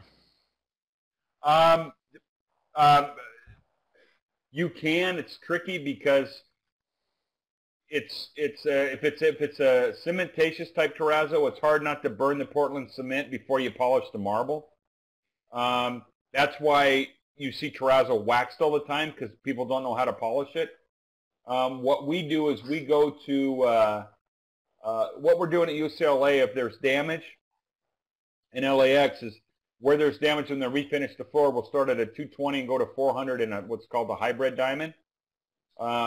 But basically, they take care of it with a 3000 DIP pad and the Polish Pro. That way the floor breathes. They don't have to keep stripping and what. We're saving UCLA so much money because they're not stripping and re-waxing all the time. It's just an easier process. Looking good. And this is a floor that we've had probably, and you can see kind of the waviness from how we cut it. About 3 weeks after this, I had a class, and we had to move to a separate floor in the class because we were actually polishing thin set. We had worn that stone so thin. Hey Rob, let's say you're working on a travertine. They're happy with everything on the floor. They just have an etch mark, you know, right in the middle, right in front of the kitchen sink or the island. And they just want that, you know, maybe that one tile dealt with. What do you say? With your, you can blending in takes some practice. For newer guys, I would say just price it out so you can do the entire place. But as you get better at it and you learn how to work the powders, I think the EMP powder has made it easier because it doesn't polish as fast because it's not as, it doesn't polish as hot, I guess is the right word. That's where squeegeeing back is important because you can polish for 6 passes, test it. It's not quite there yet. 3 or 4 more passes, check it. And with some of the powders that polish slower, even the Polish Pro, you can do that. You know, here's 3 applications of the Polish Pro. We're pretty close. 1 more application, and you can feather that and make it look and blend that in.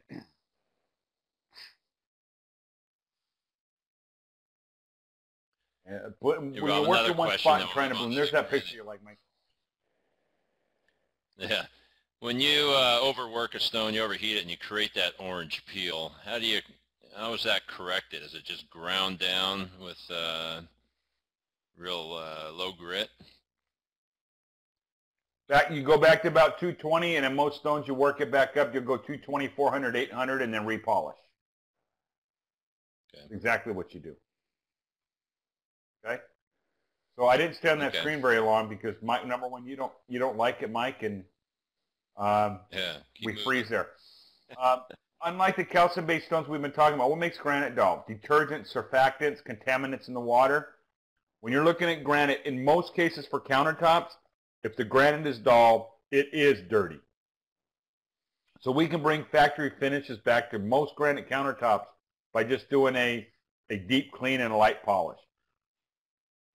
Unless you've practiced for years and years and years, and we spend some time on this in the boot camp, and guys that want to learn this will spend 3 days in the boot camp learning nothing but how to deal with the granite. And this is a process that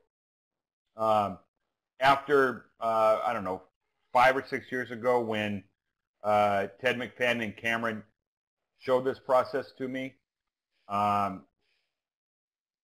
I practiced this for 3 years before I taught it, because when you do diamond work on granite, you are in a completely different arena than doing diamond work on marble and travertine. And I deal with a lot of fabricators that screw up seams that come in and are scared to death of having to buy the granite countertop back because they've screwed up on the seam and done their diamond work on it. So bringing the polish back to granite can be done chemically because the dullness or the haze doesn't come from where, it comes from how they take care of it. You think about, you eat and you're doing dishes daily and you have the dish soap and you have hard water deposits and you wipe the counter down and you walk away. And then you have breakfast and you wipe the counter down and you walk away. If we did that same process on a window behind the sink, in 2 or 3 days we wouldn't be able to see through that window because of the soap scum, or the fatty acids and the contaminants in the soap, the surfactants in the soap, and the minerals in the water. And as that builds up on the granite countertop, it deflects the light just like the damage that we talked about on the marble earlier. This is kind of what we talked about earlier with what's in dish soap. And so we're dealing with mineral deposits, we're dealing with suspended solids that are in the water, and we're dealing with shampoos and conditioners that contain fat byproducts and repel water when allowed to dry solids. So that's what we're dealing with when we have countertops. What chemicals that are needed when we're talking with StonePro, it's the scrub, the crystal clean, the crystallizer again, the Polish Pro, the Patea, which gives us the calcium we need for the Polish Pro to work because there's no calcium in granite.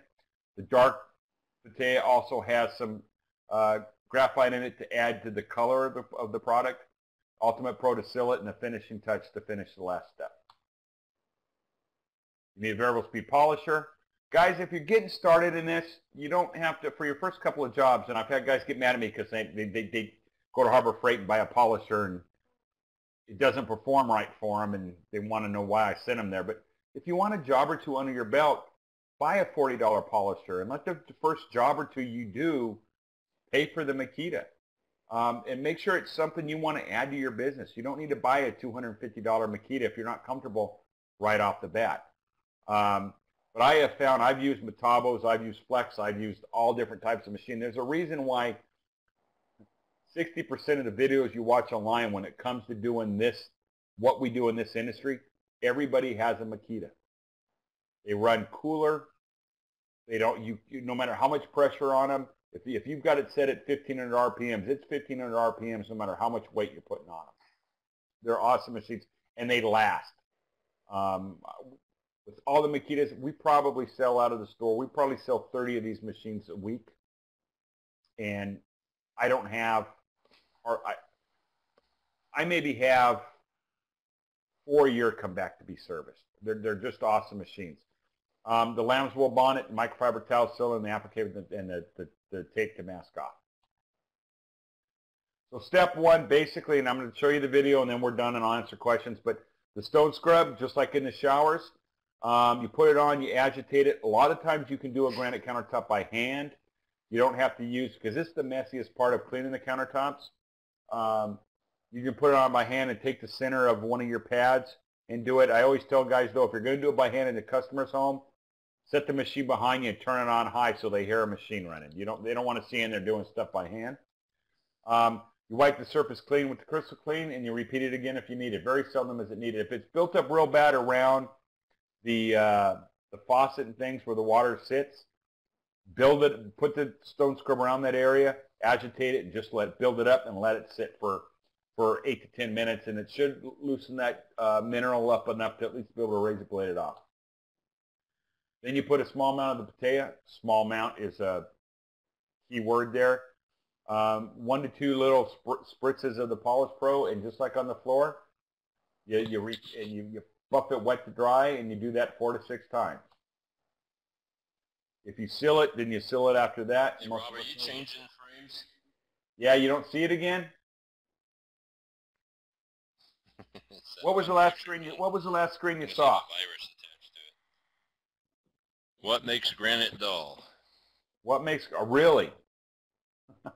Okay. Why don't Yeah. Unbelievable. Yeah.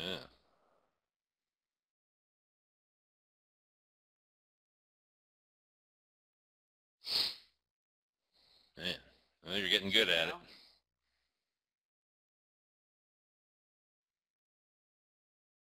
Blacked out. Nothing now? Jeez Louise. Nope, it's black. This is unbelievable.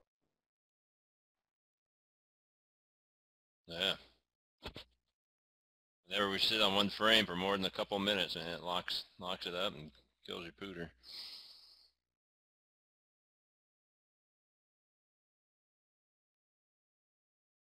At least you can say you're the first.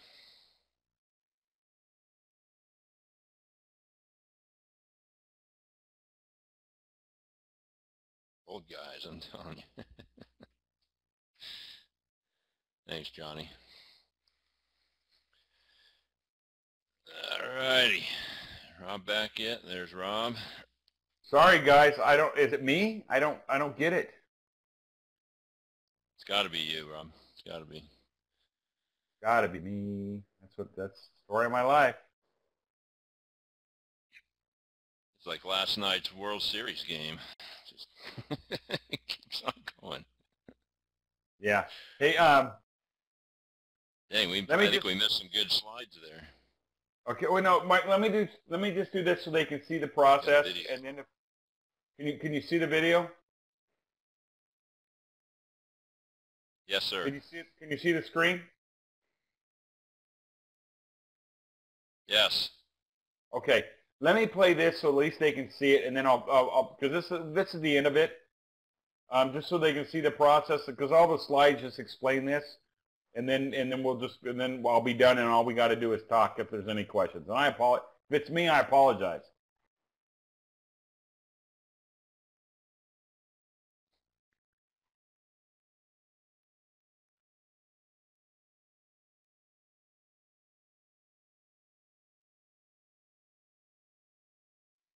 Oh, shoot, we can't hear this. Rob, you're going to have to lip sync yourself.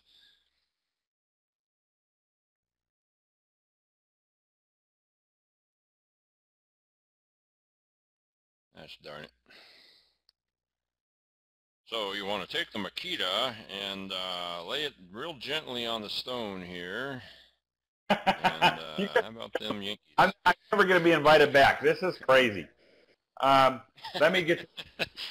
We can't hear your video for whatever reason. Why? None of them we could hear. Why? I don't know. I think it's you, man. I wish I could tell you. It's like watching a kung fu movie.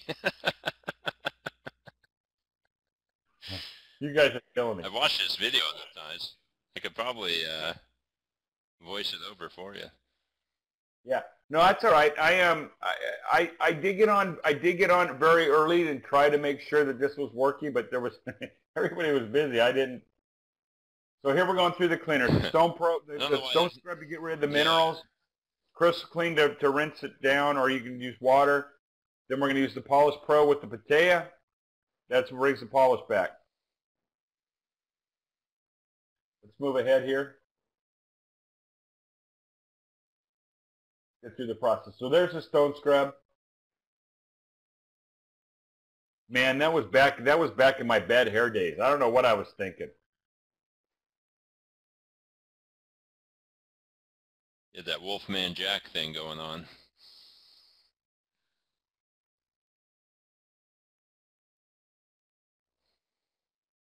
There's no talking going on right now. It's just so basically when Keep you talking.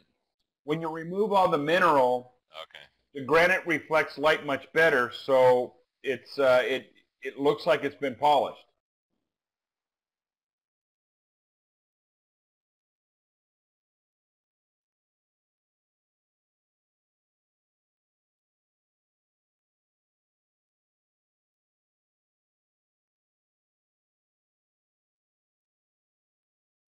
Hey, just for anybody that's out there, if I apologize, I don't know why you can't hear it, but at the end of this, if you can see the slideshow again, you're going to get my cell number, and you're going to get my email address.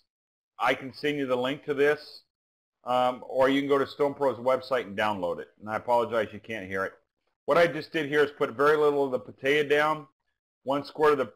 What the potato does is it adds the calcium that we need for the Polish Pro to react with the granite, and then the graphite will add color to the stone.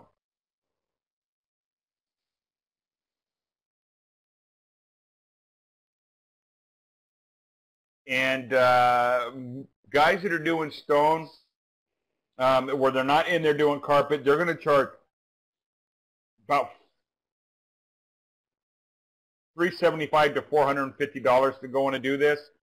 The one advantage that you guys have, since you're already in the house doing other services, you can do it for $175 to $250 as an add-on service because you're already there. And you should be able to do a standard size 80 or 50 to 80 square foot kitchen in a matter of, a couple of hours.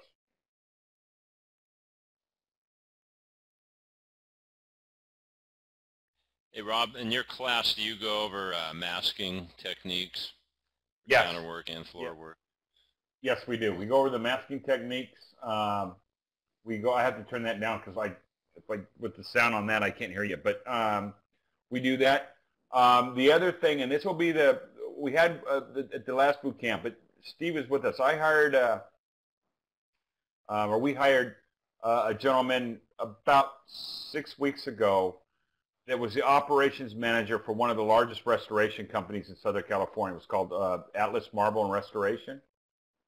So what we now do in the class is we've got a guy where guys can sit down and talk about what do you look for when you go in to bid a job, when you go in to estimate, what are we looking for on the floor? How do we know? So a lot of the business questions, we now have a guy that's going to partner with me in this that can answer all the business side parts of the business. And this is a guy that was out there doing the work 2 months ago. So we could now offer a lot of the business side of, you go in and you inspect the floor. What are you looking for? How do I know what to look for? What kind of questions is the customer going to ask me? What can I expect to be asked? How do you bid different jobs? When you look at a job that's only 80 square feet entryway, how do I price that versus a floor that's 800 square feet? So the people that are coming to the classes now are going to be able to leave a lot more information on the business side of things. Okay, so we just did the polish. We've added the color. We've added more reflectivity. And then we're going to seal.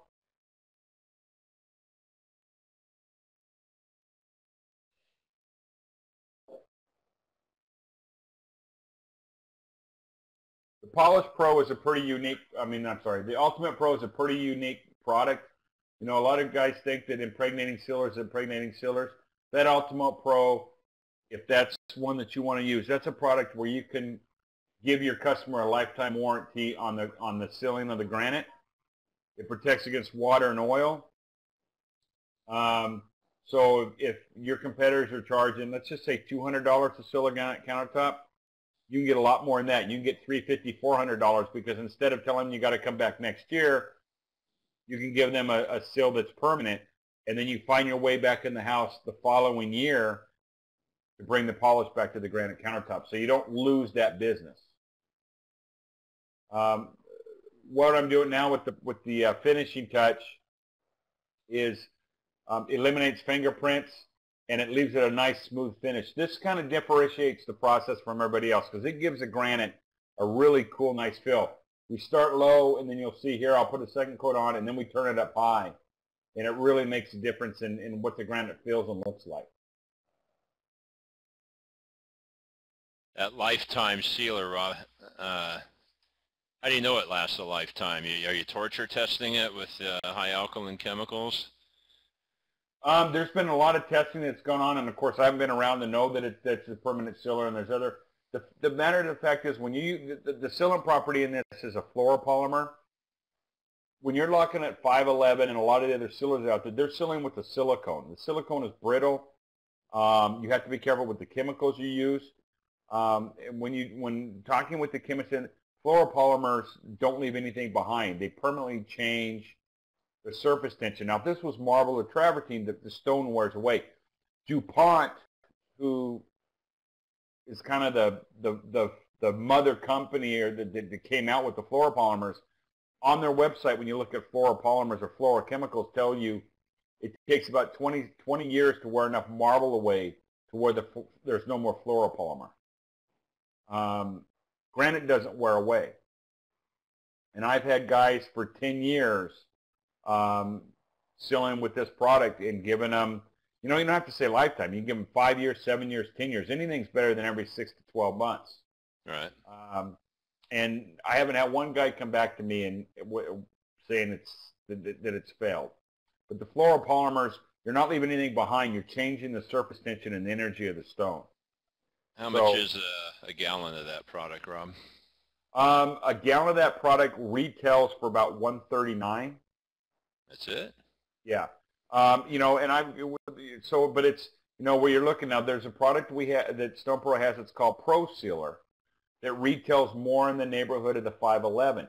Still a fluoropolymer, still has great. Now, the guys that are still listening, do a little research. Just Google silicone sealers, which is like a 511, versus fluoropolymer sealers or fluorochemical sealers. And what you'll read is silicone sealers have no oil protection. So there's millions of guys out there sealing, or thousands of guys out there sealing granite countertops with 511 with no oil protection. That's why removing stains is such a big part of our business. Fluoropolymers protect against water and oil. So you're giving your customer better protection. But the Pro Sealer is more in the same price range as the 511, and the difference is it's got 2.5 times less the fluoropolymer in it. So it protects against water and oil, but that's more of a sealer where you're going to have to go back in more often to seal. What was the name of the longer lasting stuff? Ultimate Pro. Ultimate Pro, and that's a product where you're going to pour it on, work it in with your sponge, give it 5 minutes, do a second coat, and then buff it off with a cotton and microfiber towel. No, there's no buffing with this product. It flashes off. You keep it wet 3 to 5 minutes, and you wipe it dry. The solvent that they use is a hybrid organic solvent. It's faster than the old petroleum solvents. There's no residue. The other thing, and you guys can test this, and I've got a video that I can show you the sealers that you're using. They tell you not to walk on if you're doing a floor, because that's how long it takes a silicone to cure enough to where you're not going to break the bond. And then it will tell you on that same bottle, don't spill on that stone for 24 to 72 hours, because that's how long it takes to cure. You can put this stuff on, keep it wet for 3 to 5 minutes, wipe it dry, and you can do with whatever the stone you want to do with it. So if you're doing 1,000 square feet of travertine, you can now move the furniture to one side because you're not waiting for something to bond to protect the stone. It's like when you wax your car. When you're changing the surface tension of your car, the difference is there's no cross-link going on with your car like there is with the granite. But when you wax your car and you buff that wax off, there's no 4-hour period before you can wet your car down. You change the surface tension. So with this product, and I've got a video that shows you, we put it on, I don't even keep it wet for 2 or 3 minutes.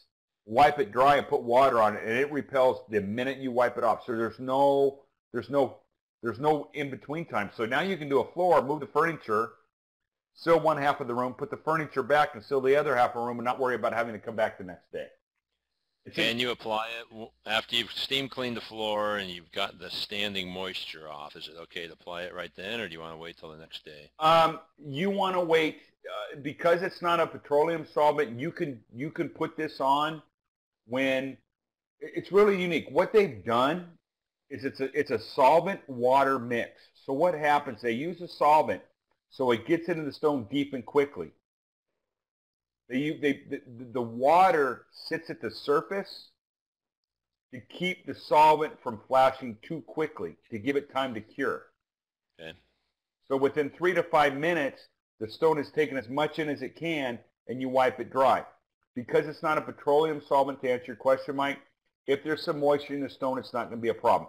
You want the stone to be dry enough to where the stone can take the product in. If it's saturated where everything's going to sit on top, you're not going to seal it. So if there's some moisture in the stone, you're okay. You just need to make sure there's not so much that the sealer can't penetrate. Does that make sense? Yeah. And what isn't it good? What surface is it not okay on? I mean, you want to use this on grout on a nice floor, or is it more for dense stones? No, this is more for dense stone. So I would use it on all the like marble and granite countertops. If I'm doing a marble floor, I'm going to use the Pro Sealer. That's the stuff that's more like $80 a gallon. But every sealer in the StonePro makes are all fluoropolymers, except for the Safeguard. That's a silicone like the 511. So the StonePro sealer that's equal to 511, they sell for $30 a gallon. And it's a great water barrier. There's just no oil protection. I tell guys use the Ultimate Pro for food prep surfaces and granite, and then for everything else you're doing, just use the Pro Sealer. You don't need a high solid, sealer to seal the grout. You can use the sealers that are in the $50 to $70 range. The marble countertop in the prep area. Use the good stuff. I would use the Polish Pro because it's going to get deeper into the marble than I would use the Ultimate Pro because it's going to get deeper into the marble than say the Polish Pro, or the Pro Sealer will. So you're going to have to wear more marble away before you're going to have to worry about it. All righty. Okay. Okay. So we'll get through this here.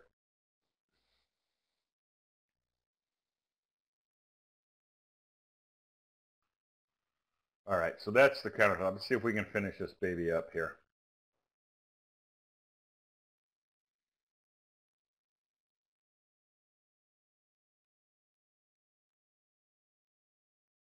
Whoops, there we are. Is that the classroom? Can you see the video or the PowerPoint again? Yes, sir. Yes, sir. Okay. We'll just finish up. So all I want to finish up with is so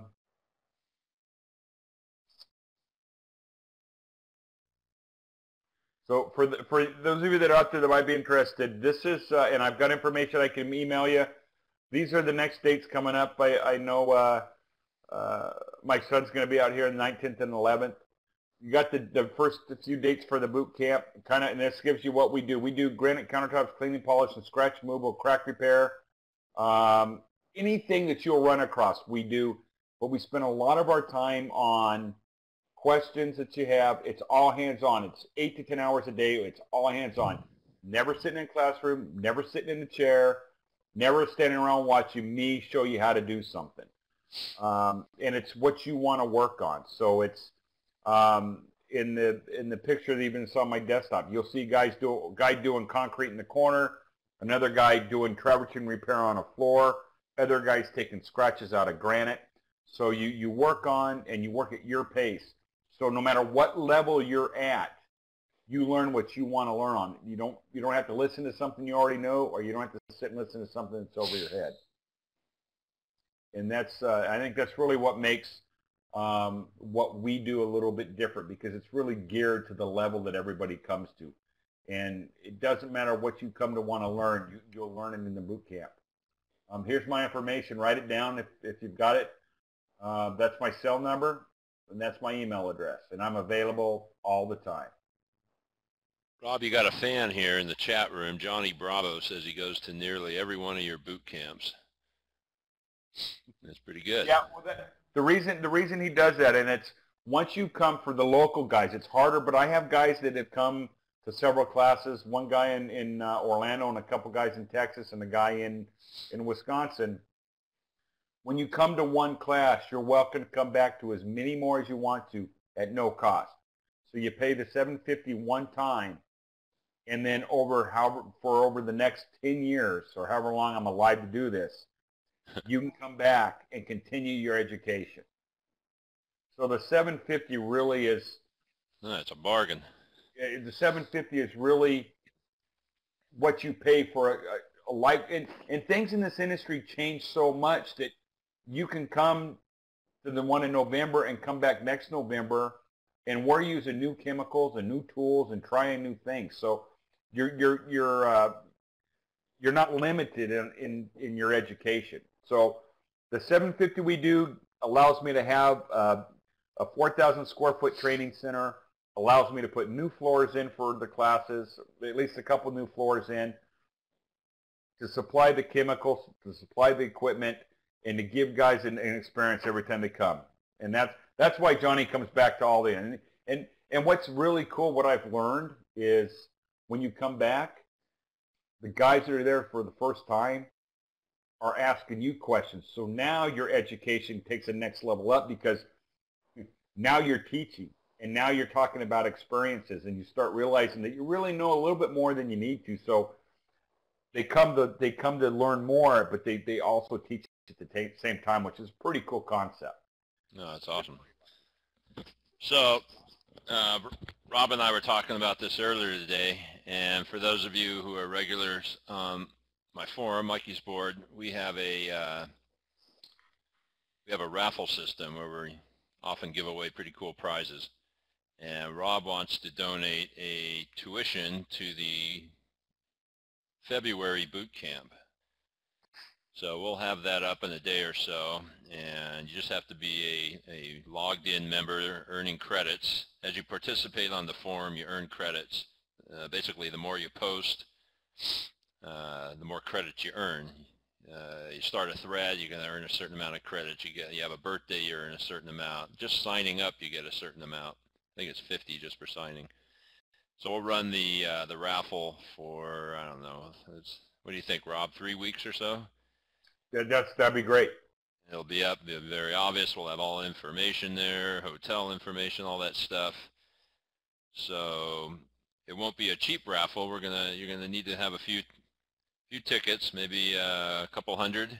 So get busy posting, get busy asking questions about Stone. Rob's on there. Ask something and won't hang for long. And in 3 weeks, you can enter more than once. So the more you post, the more tickets you'll get. And Rob also, he posted right here. Let's not stay on this panel for too long. Rob's going to pull his hair out. This is my last panel, Mike. Okay. So he's got all powders, $49 for a 3-pound bucket. So all of them, not all of them together. I'm sure it's $49 each. Yeah, whatever one they want. And all of those buckets do about 1,000 square feet. Goes a long ways. 1-buy-1 stone scrub, so half off on stone scrub. You certainly don't want to buy just one.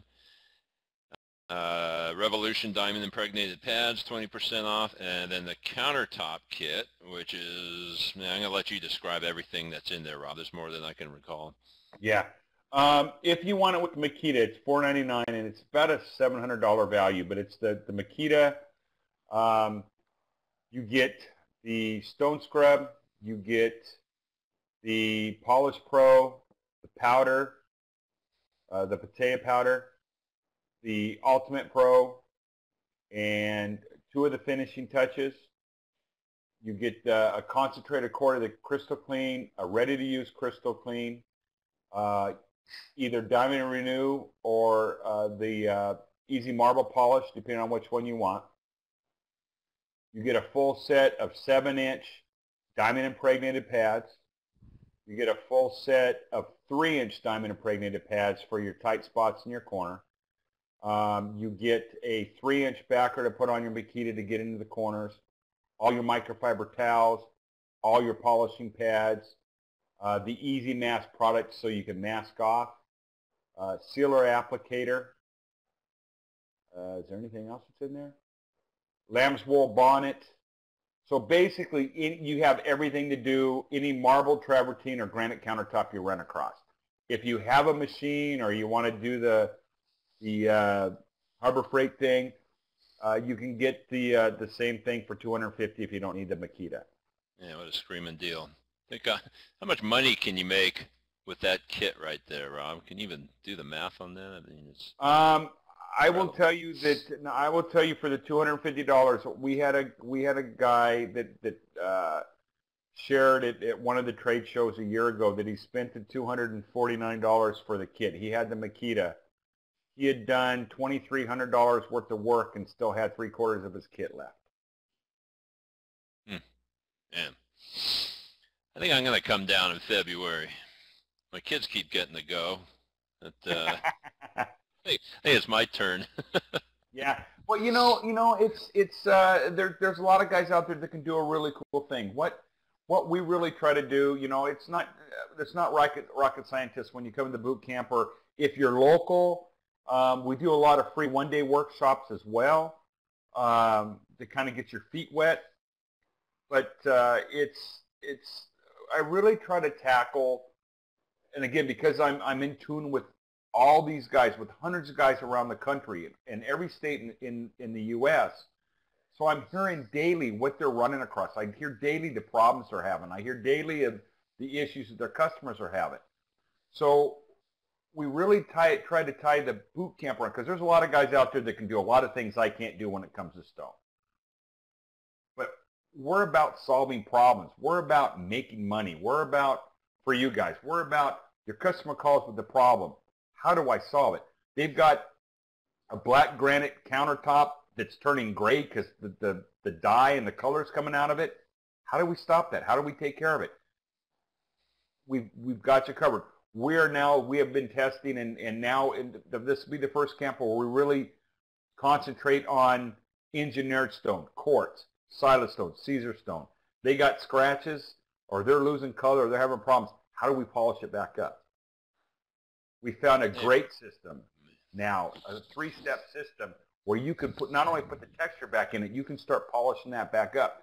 That's a huge problem because so many people are buying this quartz and this engineered stone. So it's when you walk into a customer's house, the problem they're having is what we really deal with. It's not being fancy, and it's not doing, super stuff where I got to get paid $9 a square foot to make this work. It's really about what's going on a daily basis in your guys' lives if stone is really something you want to get into. Hey, Rob. Show my kid your trick there for the black absolute that's going gray. We got a real large apartment. Well, it's more of a condo apartment place right downtown Santa Cruz. I mean, these are like $700,000, $800,000, 600-foot apartments. Yep. And every one of them's got that black absolute, and every one of them's got, what looks like an etch mark, but it was basically wherever a solvent was spread, or they came in there and tried to reseal it, and the solvent spread that India ink, and we get calls on it frequently, and you immediately know what building they're talking about. But man, if we could go to the property manager there and say we got the answer, or at least we have a huge property a builder out here. Well, they're actually up in your neck of the woods too, Irvine Company, and they've got thousands of high-end apartments, and that's when we first ran into the problem. They brought all this prefab black granite in from China, containers of it. And people would go to wash their hands and it turned gray. So yeah, it's a product. It's called Uniblack from a company called named Tinex that I'm working with, and it's something that's very simple, very easy to do. And the great thing for you guys is it's not permanent, so it's something you're going to have to continue to go back.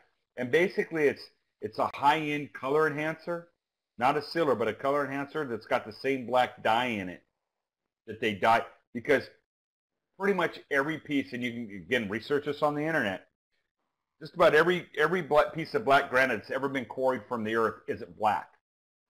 It might be dark gray, but it's not black. So all that black, so the lesser expensive or the cheaper black granites bleach out. The more expensive ones don't, but they've all been treated or dyed to some point. And what's the dye? You can always test one of those with acetone and a towel on underneath the bull nose, and it generally comes right off. Yeah. Exactly. Yep. Yeah. Yep. Some people use ink. Some people use petroleum. And then some other people just use black dye. It depends on the company. That's why I went with quartz on my countertop. Johnny Bravo's saying he wants to learn quartz. What does quartz ever need other than maybe fixing up knife scratches? Somebody's using it as a chopping block. Because our last house, we had concrete counters, which is like living with a sponge, and now we got quartz, which seems impervious to everything. We've gone from one extreme to the other, so we take great joy in letting our red wine puddles sit on that white quartz all night long, and then coming in the morning and just wiping it off with a damp towel. Yeah. Quartz has its problems just like granite does too. It's not as porous, so it's not stained, but there's a lot of issues with it scratching. There's more than there is with granite, because they sell this stuff as indestructible, but basically you have the silica and the quartz and feldspar and all these minerals that make up granite, and they're vacuumed into a resin.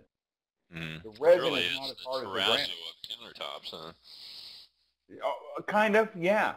So, but I hear about this all the time, and I mean, it got to the point now where we carry 3 different types of engineered stone or quartz polishing pads, from wet to dry to fine industry system. And and I work with there's a lot of fabricators come to the store, and they really screw this stuff up.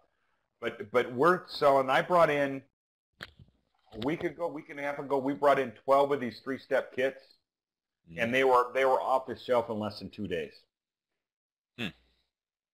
And I think we sell them for $170 for the kit. Somebody asked how they're going to get these special prices. Rob, you want to post these on the forum in the hard surface room, and make sure you put the date on there so it looks like we got another week or so. Yeah. And is there a code number? They just say they want the Mikey's board special. They want the Mikey's board special if they talk to the guys. But again, if you're still out there and you're watching, put this number in your phone. Nobody out there that I have talked to, if you have a question, or you have a customer that's got a question with stone, if you don't put this number in your phone, if you put this number in your phone and you give me a call, if I don't answer, leave me a message or send me a text. I will call you back. You'll never have to leave a customer again or even be able to get back to your customer without an answer from a question or a problem they're having. So you use this resource, and you got my cell number. I mean, you got my email address as well. But you can call me if you're out there. You can also call the store, and the guys at the counter know what they're talking about. If you're out there, you can write it down. The store number is 714-772-2490. Need to get a jump on Mike. And I'll post this, and I can make this. And I could. Do you see my cell number and stuff up there? Did it switch, Mike? Yeah, it's up there. Okay. And we can take this, Mike, if you want to take this and I'll put this on Dropbox in the morning if you want this, and I know it will be on YouTube. But I can post this tomorrow, and we'll make it good for all your Mikey's Board guys for a couple of weeks. Fred's going to have a heart attack when he goes to edit this YouTube. Cut out all this. You better send him a complimentary countertop kit. Well, Fred, you tell me what you want, and I'll take care of you, buddy. Oh man, you got no idea how much work it takes. And if there's anybody out there that wants, and if there's anybody that's listening that wants a sample of anything, do you want a small, half a pound sample of a powder or an ounce sample of the scrub, something to try before you spend money? That's all good with me too. Just let me know what you want. Let me know how I can help. Well, very good. What time? Holy, it's 8:30. So I need all 18 of you to all chime in on happy birthday to Mike. No, I'm kidding. Tomorrow's the big day. 5-0. And for me, yeah. For who? For me, tomorrow's my 50th Wow. birthday. Good. That's awesome. Happy birthday, Mike. I just turned 52 last month. Oh, yeah? And let me tell you, the difference between my eyesight and my hearing from 50 to 52 is not even close. So Yeah, I'm already on the downhill get spiral. on that slide and come with me. Get on that slide and come with me. I'm ahead of all of you. So yeah, looks like Johnny Cash, John Helmer, and I might be coming down there in February. Unfortunately, I doubt we'll be able to ride down, so we'll get on a puddle jumper and come down or something. Anyhow, Rob, we've kept you on here way too long. I don't know what was with all the issues. It was just the perfect storm tonight, but we got through it. There was tons of great info. I really appreciate it. We'll figure out the sound thing. Not sure, but Fred will figure it out. And we will have you again on soon. Maybe we'll take it to the next level. I'm thrilled to have my son going down there in 2 weeks, although I got to come back down here to babysit his damn bulldog for the whole week. I'm not too thrilled about that because he smells to high heaven. But, Enzyme. Yeah. Oticide. Maybe I'll scrub him down with some stone scrub and let the Delimaline do its job. Works Get on the everything. dander off him. Yeah, it works on everything. So, Rob, thanks again. Great class. Thanks for everybody for hanging in there. We had a pretty tenacious crew to put up with all that. Next Wednesday, we have the guys from House Call Pro, the latest, greatest in online database management. It's mostly a phone app and has all kinds of nifty features. Hearing a lot of good stuff about it. So be here for that, 6 o'clock next Wednesday. And Mark, you got any roundup comments there? You need to move into more of this stuff. You better go February, to February. I might be heading that direction February. Me, the missus, and the puppies. So I know it just might be something to consider. Yeah. What Rob told me is they start early. They go from 7 to 3:30. Yeah. And then the rest of the day you get to take the family to Disneyland. I don't know about Disneyland in February, but Southern California. Unless, yeah, no, I actually have guys that show up by 6 and don't leave till 4 or 5. So, but the official hours are 7 to 3. And let me just say, if anybody's out my way and there's not a boot camp going on, call me, and I will make sure to put a half a day or 3/4 a day or a full day if I can do it. Set you up in the training center and work with you. So if you can't make it, but you can come and spend a couple hours, and you want to learn a little bit, just let me know.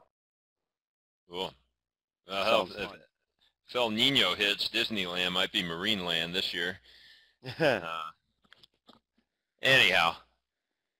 Thanks, guys. Had a great time. Thanks, everybody. We will see you next week. See you on the forum. Make sure to get on the forum and enter to win the $750 tuition to Disneyland, basically. The Disneyland for Stone Nerds. And then take advantage of those sale prices for sure. Stock up on all the goodies. And I guess that's it. I'm starving. I'm going to go see if there's an inning left in the baseball game. Mark, thank you. Go to bed. You look tired. Yeah, I'm a little wiped. Hey, Rob, Yeah, Johnny, I'm in Santa Cruz, but I'm heading home around 10 or 11, so I'll call you when I'm on the road. Okay, thanks, everybody. Good night, Take guys. care. Thank you, See you everyone. next week. Thank you. See y'all later.